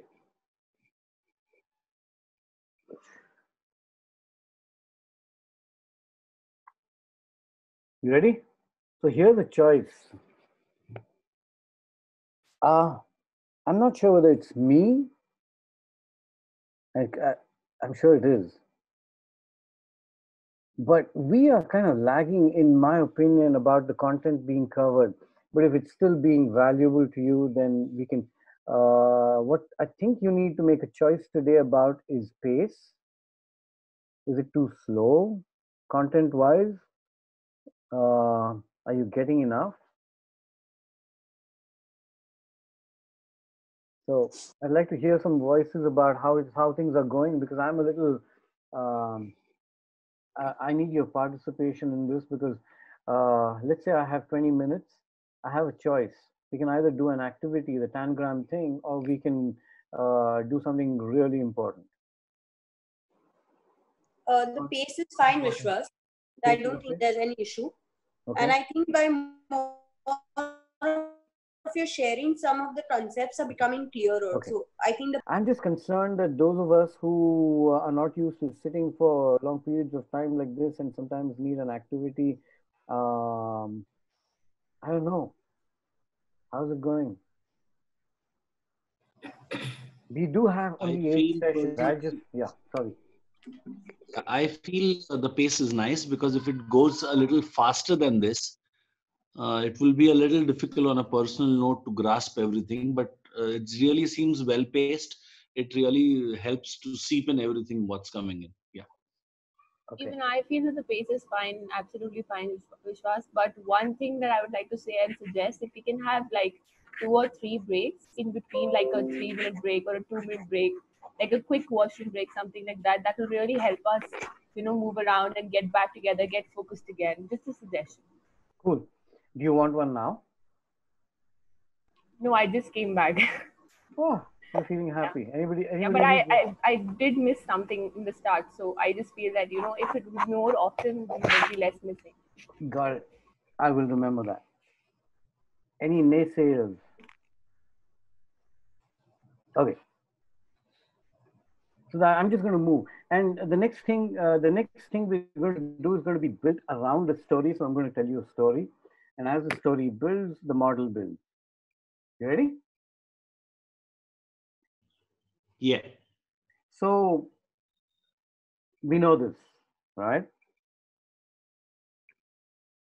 So instead of focusing on what we do not have control over, let's look at what we have control over.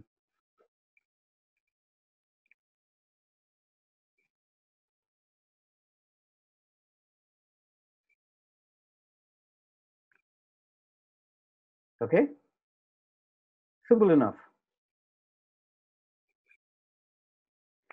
So I was invited to take 11th graders of a co-ed elite school for a 5-day camp. This was years ago. Um, And so here are the things I was paying attention to, and as I build the model, I'm going to tell you what it was. And these are the elements that affect all our lives, but we do not pay enough attention to them because we make a lot of assumptions about a lot of things. So there are 5 pieces to this. So the reason for gathering was they said that, you know, this is 11th grade, they've come from different schools, and we'd like them to get to know each other. Also, there's a lot of subgrouping, and there's a lot of, they're fighting with each other, they don't get along, blah, blah, blah. And so we'd like you to take these guys out for 5 days and pay attention to the following things. One is we want them to build a sense of community, that they belong to that group and that school and that class and so on and so forth. So we want them to work together, gel or bond as they called it. We want them to start helping and stop fighting. We want them to learn something about decision making, because in the next year they're going to have to make some big decisions about their life. And this is a wonderful opportunity also for them to explore this topic called leadership. So great. Now, here are the things that dropped into my head. What do they want? And this is what they wanted. Okay, I just stated it to you. I need to know why I'm choosing to do this. And my reasons for that were that I like working with young people, and I love the outdoors, I love the exertion, I love the uncertainty, the you think you know a lot, and suddenly it comes and slaps you in the face, and you have to respond immediately. And there's a certain of the unknown which is really exciting about the outdoors. That was my purpose.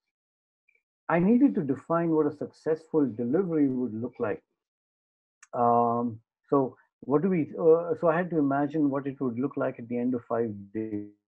And the only thing I could see at that point in time was a bunch of young people. I think there were 20 of them who were getting along, smiles, laughter, being able to resolve conflict, being able to create conflict and then resolve it, because at that age there's so much that's conflicting in the world.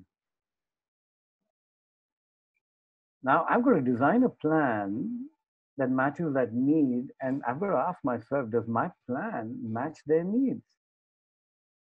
So what I decided was that I would take them to a campsite which was on the river Kaveri. I was in Bangalore then. And this was a campsite which which was a tented accommodation, no electricity, fairly simple, great food, lots of creepy crawlies, and even the occasional elephant walking into the campsite, and bears. Beautiful place. I chose that. Now that's my adventurous self wanting that to happen. And it also offered opportunities for water activity, mountain activity, treks, rock climbing, so everything that I wanted them to go through in terms of experiences, that campsite offered. Great. So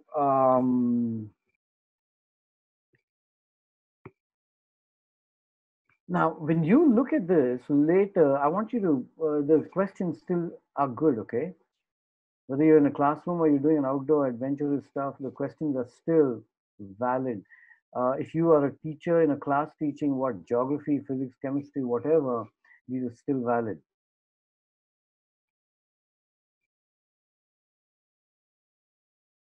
Okay? I needed to know more about my audience. These were 11th graders, co-ed, rich families, impressionable, wanting to make an impression on others. They lived fairly comfortable lives. Most of their needs were taken care of. They were dropped to school in cars, most of them. Most of their decisions about their life was being made by their parents and their teachers. And they really expected everything to come their way instead of them having to do much. Okay. They were energetic, playful, and fairly physically fit. Most of them played some kind of a sport.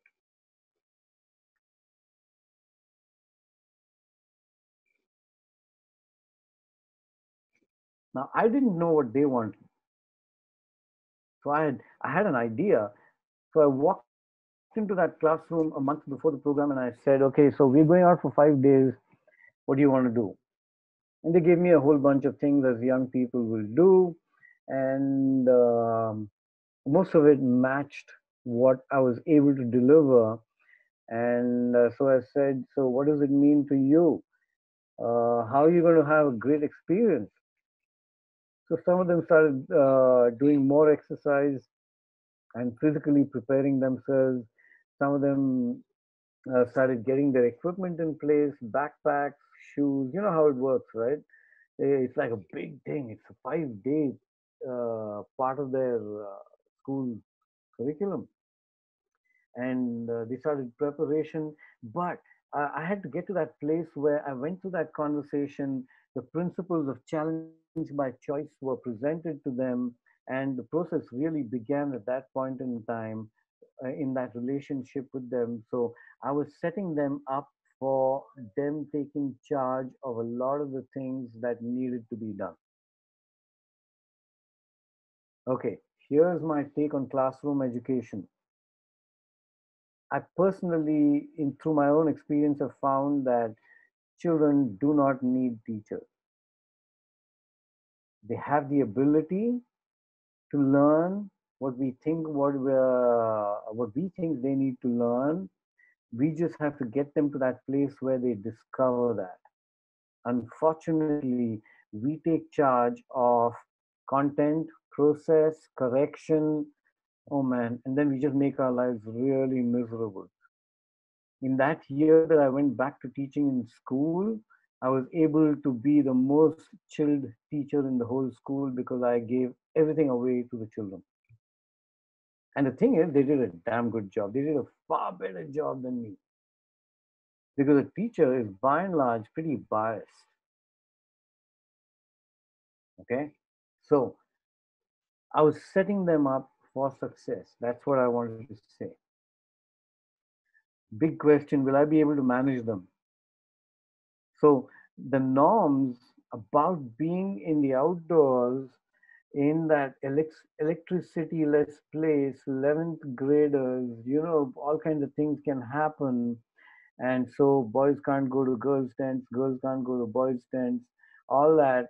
There were some things that I had to set boundaries for, and that was not negotiable, but they also were as simple as possible.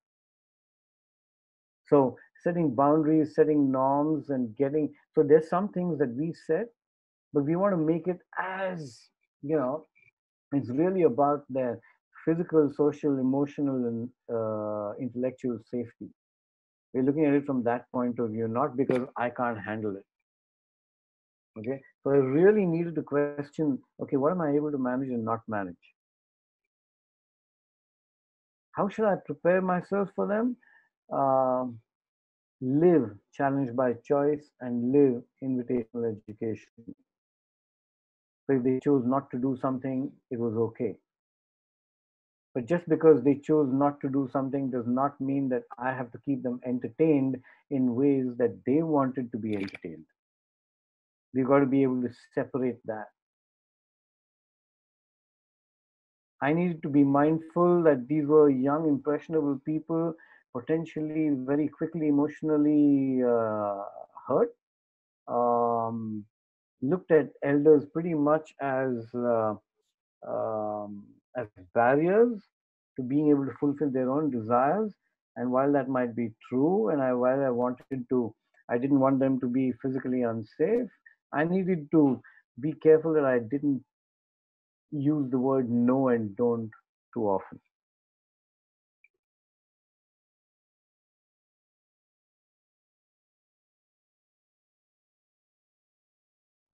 The setting is important. Where am I? Am I in the classroom? Am I in the outdoors, top of a mountain? a swimming pool. I don't know. Education happens in so many different places. I also needed to know what I could do using that place as base camp. So we were choosing to have a night out. We were choosing to do a lot of, high perceived risk, activities like hanging off wires and rappelling and stuff like that. So activities at heights.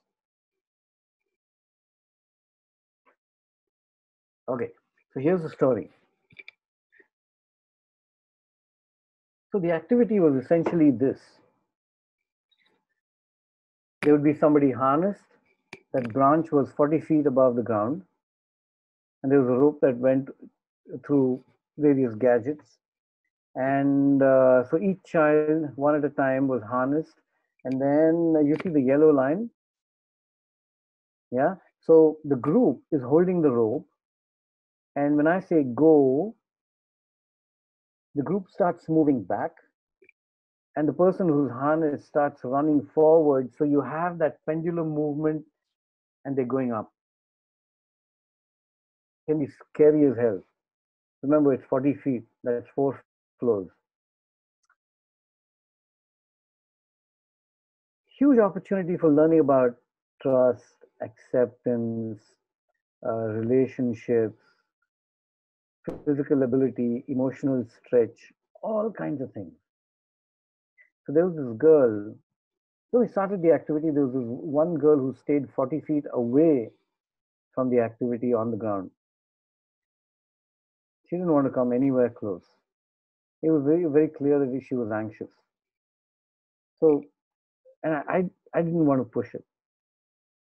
Here is me at that point in time practicing challenge by choice, that she has more to gain by standing there and watching than me pushing her into it. Every 2 people that did the activity, I would ask her, would you like to go? By the time half the group had gone through, it seemed like she was receptive. And I said, hey, look, you know what? You don't have to do it. Just wear a harness. And you can stand there if you want. So by the time she wore the harness, she came about 20 feet away from the activity space. And she stayed there. And she kept watching. 2 kids later, I said, do you want to come closer? Do you want to have a look? And she came a little closer. Then I said, do you want to do it? She said, yes, but I don't want to be pulled up. I said, okay, no problem. So I'll just hook you in and you can stand there. And just remember, you have nothing to prove to anybody. You just go as far as you want. So she came up close, got hooked in, and now she's breathing hard because now she's part of the system. Okay? And I'm not sure whether she was crying or laughing. And I said, you know what? You don't have to do it. But if you want to do it, let me know. She hung in there for about 10 minutes, got her breath back. Now, I had to deal with the rest of the kids as well, right? They're holding that rope and they've pulled about 15 kids up and they know what it feels like and how much fun it is or whatever, or scary it is, whatever. And I said, you will not move an inch till I tell you. And I had my colleagues handle that end of it. Because here was a case where she was, my invitations were getting her to build trust in the process. Anyway, then she said, okay, just a little. Can you just pull me, kind of lift me 4 inches off the ground? I said, sure. And we got the group very respectfully to lift her off the ground.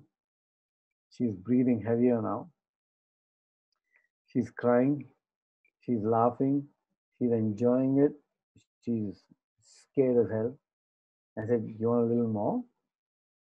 I said, you decide. She said, a little more, please. And they pulled a little back, and they pulled a little more, and they pulled a little more. And by the end of it, that's her, 40 feet high. Okay, so what's the point I'm making here? Here's what by me practicing invitational education and challenge by choice, this is what she was able to do for herself. She recognized that she had choice. She need not have done it. She knew that. And she had ample opportunity to say no, but she made a choice. She needed to be in a state where she felt like she was in control with the decisions that she was making. And that feeling of control comes from here and here. It's not that physical 10 feet above the ground thing. It's that I can control my destiny. Even though I'm a mess emotionally, I'm still in control. We've felt this in our lives, right?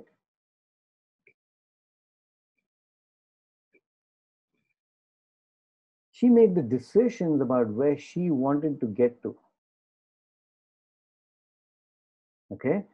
And that get to could have meant 4 inches, 4 feet, or 40 feet.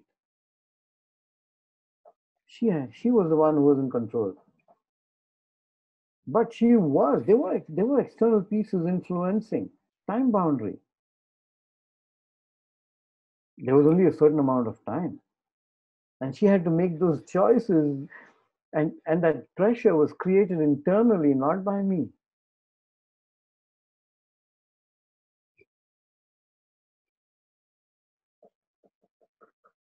The setting, she was watching her colleagues, she was watching the process, she was watching the equipment, she was watching everything, and she was making the decisions based on that.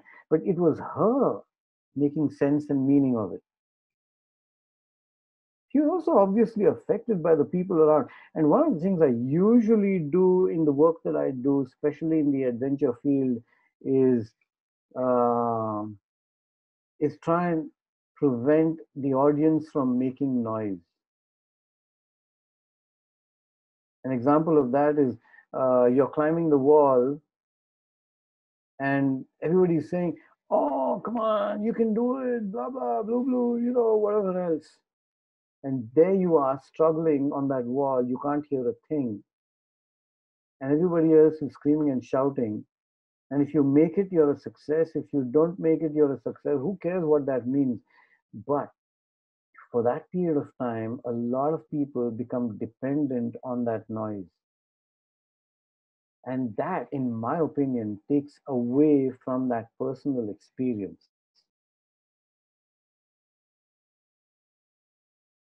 If somebody wants screaming and shouting, they've got to ask for it. The choice must be theirs, not somebody else's.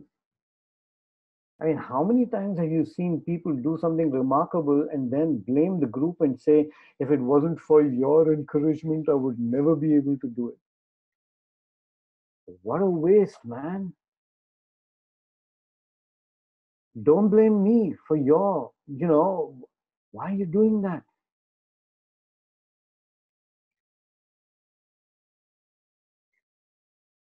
She knew what was involved.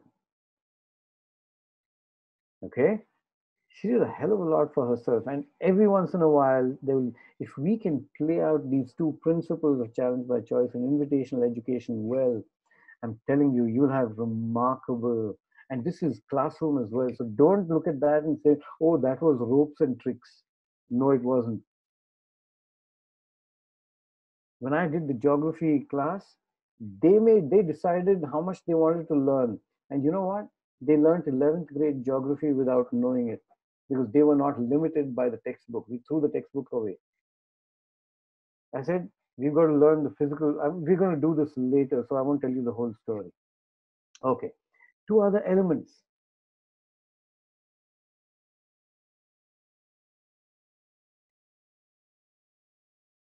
Be prepared for it. If you are teaching 7th grade geography, no 12th grade geography.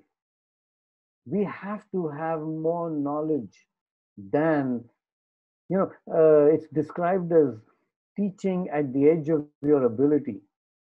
And what that means is this: if you're a 7th grade geography teacher, you will learn only that much and you will teach only that much. The moment somebody says, okay, you know what, next year you're going to teach 8th grade geography, you go, oh, but I've never taught 8th grade. I know, you're an MSc. You're a master's in geography. You can't teach 8th grade geography. It's in the head. So just the ability. We got to know more. We'll never know if we know more. Just remember that. But we've got to at least know more than what needs to be covered. I know. I know, guys. I just got a reminder from my son saying it's 7:30. Last 10 minutes. I don't know if we will ever reach a course in which I can cover some of this, but this is the biggest piece in the entire thing. Who was that person who showed up that day and was able to do what I did to that person? If I had my outcomes in mind, would I be able to do that? Did I understand her situation? How often have we walked into a classroom in a disturbed emotional state and affected everything else and everybody else in that space? And don't think you didn't, because you did. You just don't know it. So maybe sometime in Jan, Feb, I might do something on self-facilitation. And that's that part. How do we deal with ourselves in the context of what we do?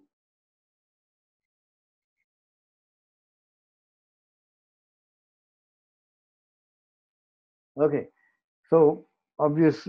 Thank you for making that decision about whether to cover content or the activity. So here's what we can do. We will start the next session with an activity. Okay? Great. Anything you want to say before we close?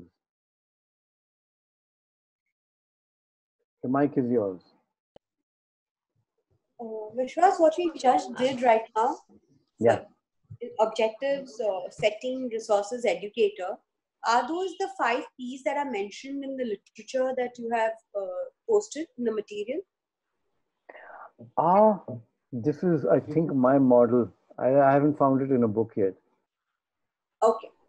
So I haven't written any text on it, but that's the essence of it. Okay. Okay. Yeah. So is the other one is Colin Beard's model, which I've given you enough text about. And if you feel like having a conversation with Colin Beard, I can share with him. He's extremely helpful. He's been to India a couple of times. I've worked with him. Wonderful chap, and he's more than willing to have a dialogue with you if you're interested. He's active on Facebook.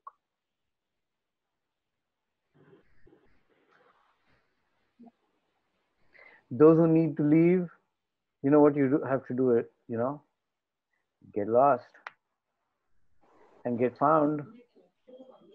But I'm here if anybody has a question. Yeah, so Vishwas, yeah. I just wanted to share when you were talking about the settings, I just had, flashback of one of the outdoor trip which I took. It was to Bhutan, and we had this 10-kilometer uphill trek. And I have little wobbly knees, and whatever you said made so much of sense, because the instructor actually had planned beforehand, and there was a plan that in case I deter and I could not complete the trek.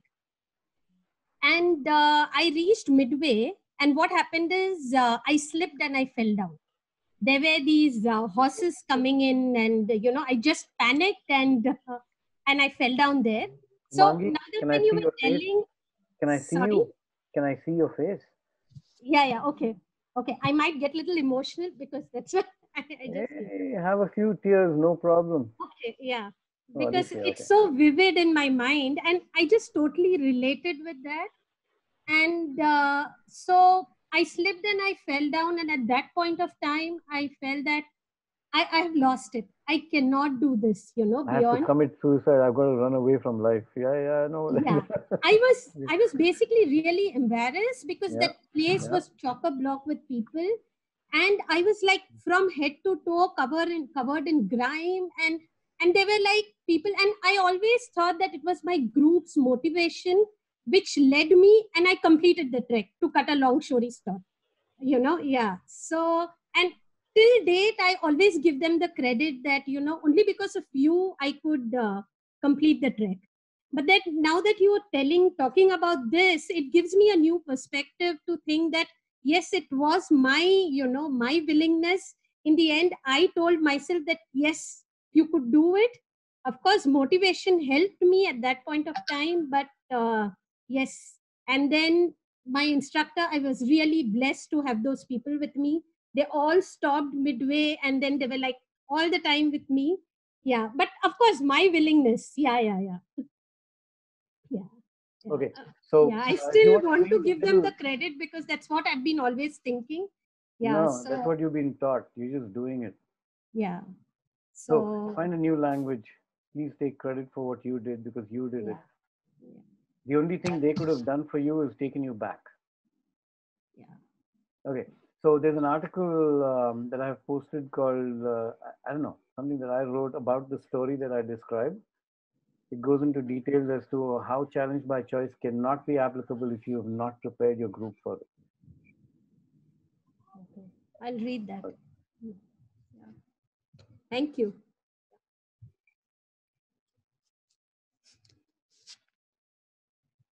You know, I told you, get lost. Yeah. I will find you next week. Yep. Bye Till bye. then. But if there's anybody who wants to say or ask, I'm here.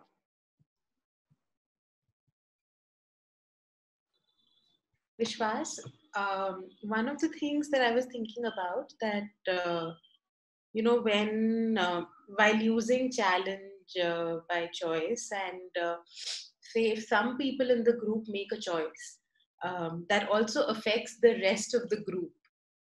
And, so how do you, then keep that in mind while designing for, um, designing for choice.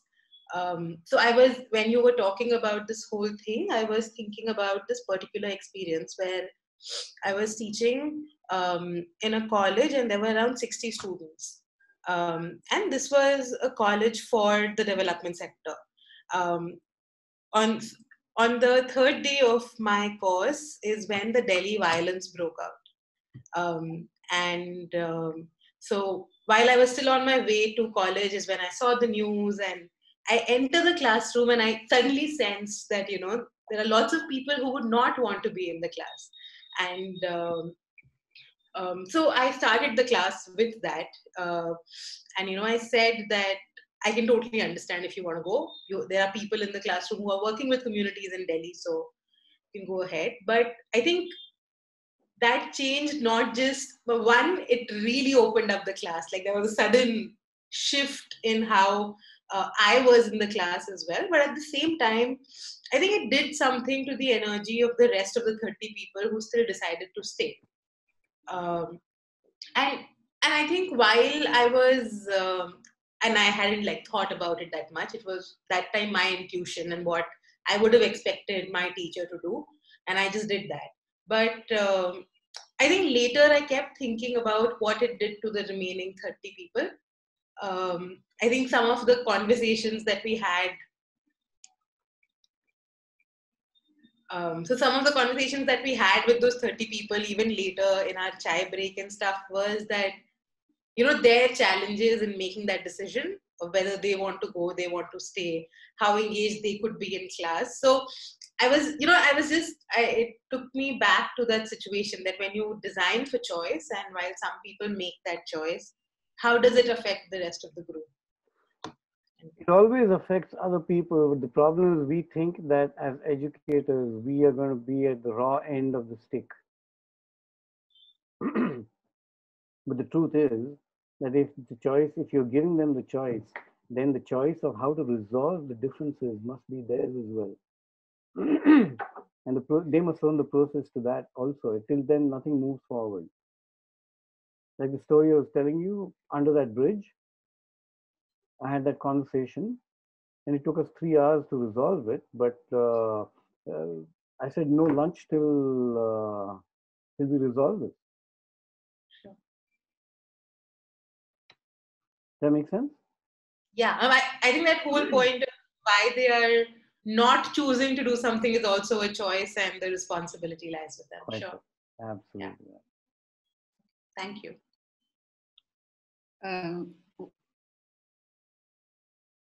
Which was hi. Yes, Asha. Sorry about bad, poor thing, too bad connectivity here. My question is not really about anything which you taught today. It was wonderful. I enjoyed it. I just want to know from your experience, you have this field for very long. Yes, telling that I can understand as teachers and you talk about it at school level.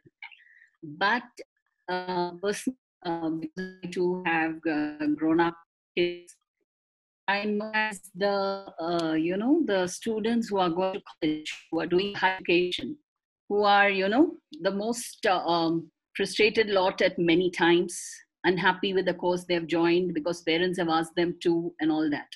So where does all this come in? This sort of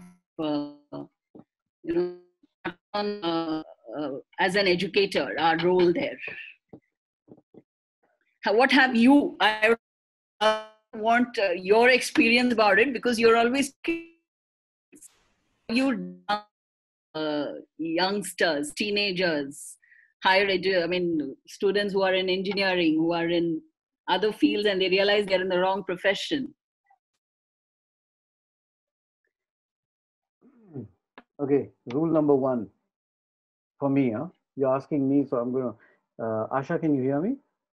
Yeah, I want your experience. Yeah, I think you went underwater, so. I wanted, what is your experience with this, this category of students who are at a higher, in the universities, basically? Got it. So here's my answer. Rule number 1, I'm not responsible for their pain. Great. I'm not responsible for their dissatisfaction. I can't be responsible for their performance. The only thing I can take responsibility for and own is whatever relationship I develop with them in the time that we are together. And I will invest in that. And I may not talk to them. So if somebody is doing masters in chemistry or BSc or whatever else, my job may not be to make them better chemists. My job is to make them better people. Eventually, nobody's, only frugally are we measured by our degrees. In the end, we are measured by how we present ourselves and who we show up as when we meet other people. So I'm looking at it not from the dissatisfaction of doing a course that they don't want to be in at that point in time. I'm just taking that 30,000 foot view and saying, what does this person's life look like after they've finished this? The experience, yeah. And I will then build my relationship around that. But have any universities approached you? That you Asha, your voice is underwater. Universities. Sorry, have any universities approached me for what? For teaching this course? Yes. Yeah. No, I have experiential education they're providing. Yes. Thank God, no. Okay. And the reason is this: I'm doing it because I want to do it. And the beautiful thing is, the people you see here, are the people who want to do it. And if I go on to 7:30 and 8, they will tolerate me. Yes, Milind, give me a minute. You see how you're tolerating me? You think those university students who come to do a course are going to tolerate me? No way. So, and then there's too much other stuff. But here's my answer. If somebody asked me to do it, I would do it, but I would do it on my terms. I'm just waiting for somebody to ask me before I die. Yeah, I think so. Yes, Milind. We've been using rappelling to instill or to help participants cope with their fear, managing their fear. So we after they have gone through it, we structure it. We tell them about the infrastructure, about the equipment, about the level of the instructors, and then after everybody has done it, we ask them as to, okay, why did you take that final step of from the point of no return? What motivated you to do that? And then people are motivated by the infrastructure, some by the level of competence of the instructor, some by then there are some who actually get motivated by the encouragement given to them by the team. So I'm fine. I mean, the motivation is his, but isn't the team also an ingredient for his motivation? Absolutely. Only my question would be, who made the choice about encouraging and why? Does that make sense? So here's a different scenario. You're doing the same thing, you're doing the same rappel, but you're telling the participants, hey, look, you know what? When somebody needs it, they will ask for it. There's a whole bunch of people who won't say this, but they just hate that. They don't like the noise because it's taking the experience away from them. They can't hear a thing, or if at all, it's just noise. Yeah. For some, but it's a hard thing to say in a social environment, right? So if we can set it up so that people take ownership for their choices and their decisions, then we are handing the rope to them and saying, hey, you take charge of what works for you. Don't become dependent or a victim to group think and group behavior and social norms that may be completely ineffective and useless to you.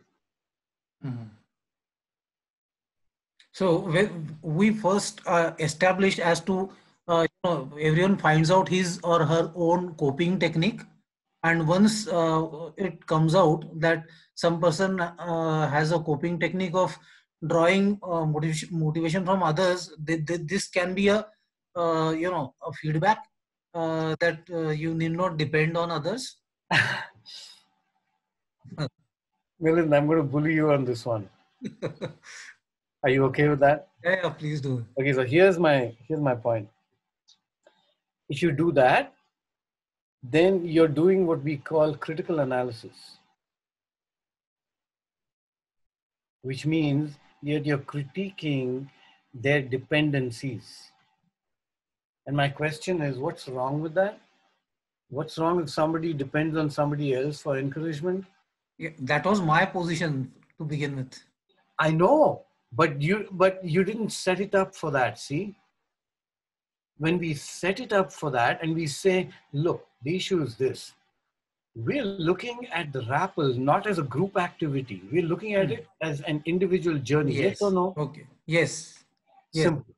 Then don't let the group thing affect that individual experience unless they choose it. So if I want encouragement, I'm going to shout to the group and say, guys, I want you to shout. then they've taken ownership for what they need. They're making a choice. How fair is it for, and you also experienced people who've gone down shivering, and then you ask them, how was the experience?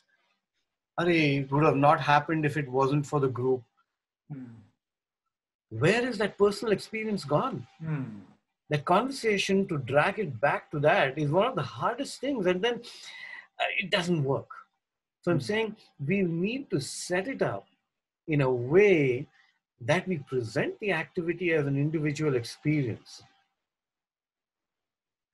Right.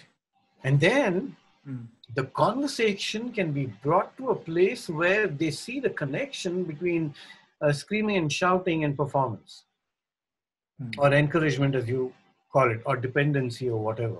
Yeah. That's fine. But we need to get them to a place where they bring it up, not we present it to them as something that may not be, because the moment we say it as facilitators, it becomes acceptable or not acceptable. Does that make sense? Yes, absolutely.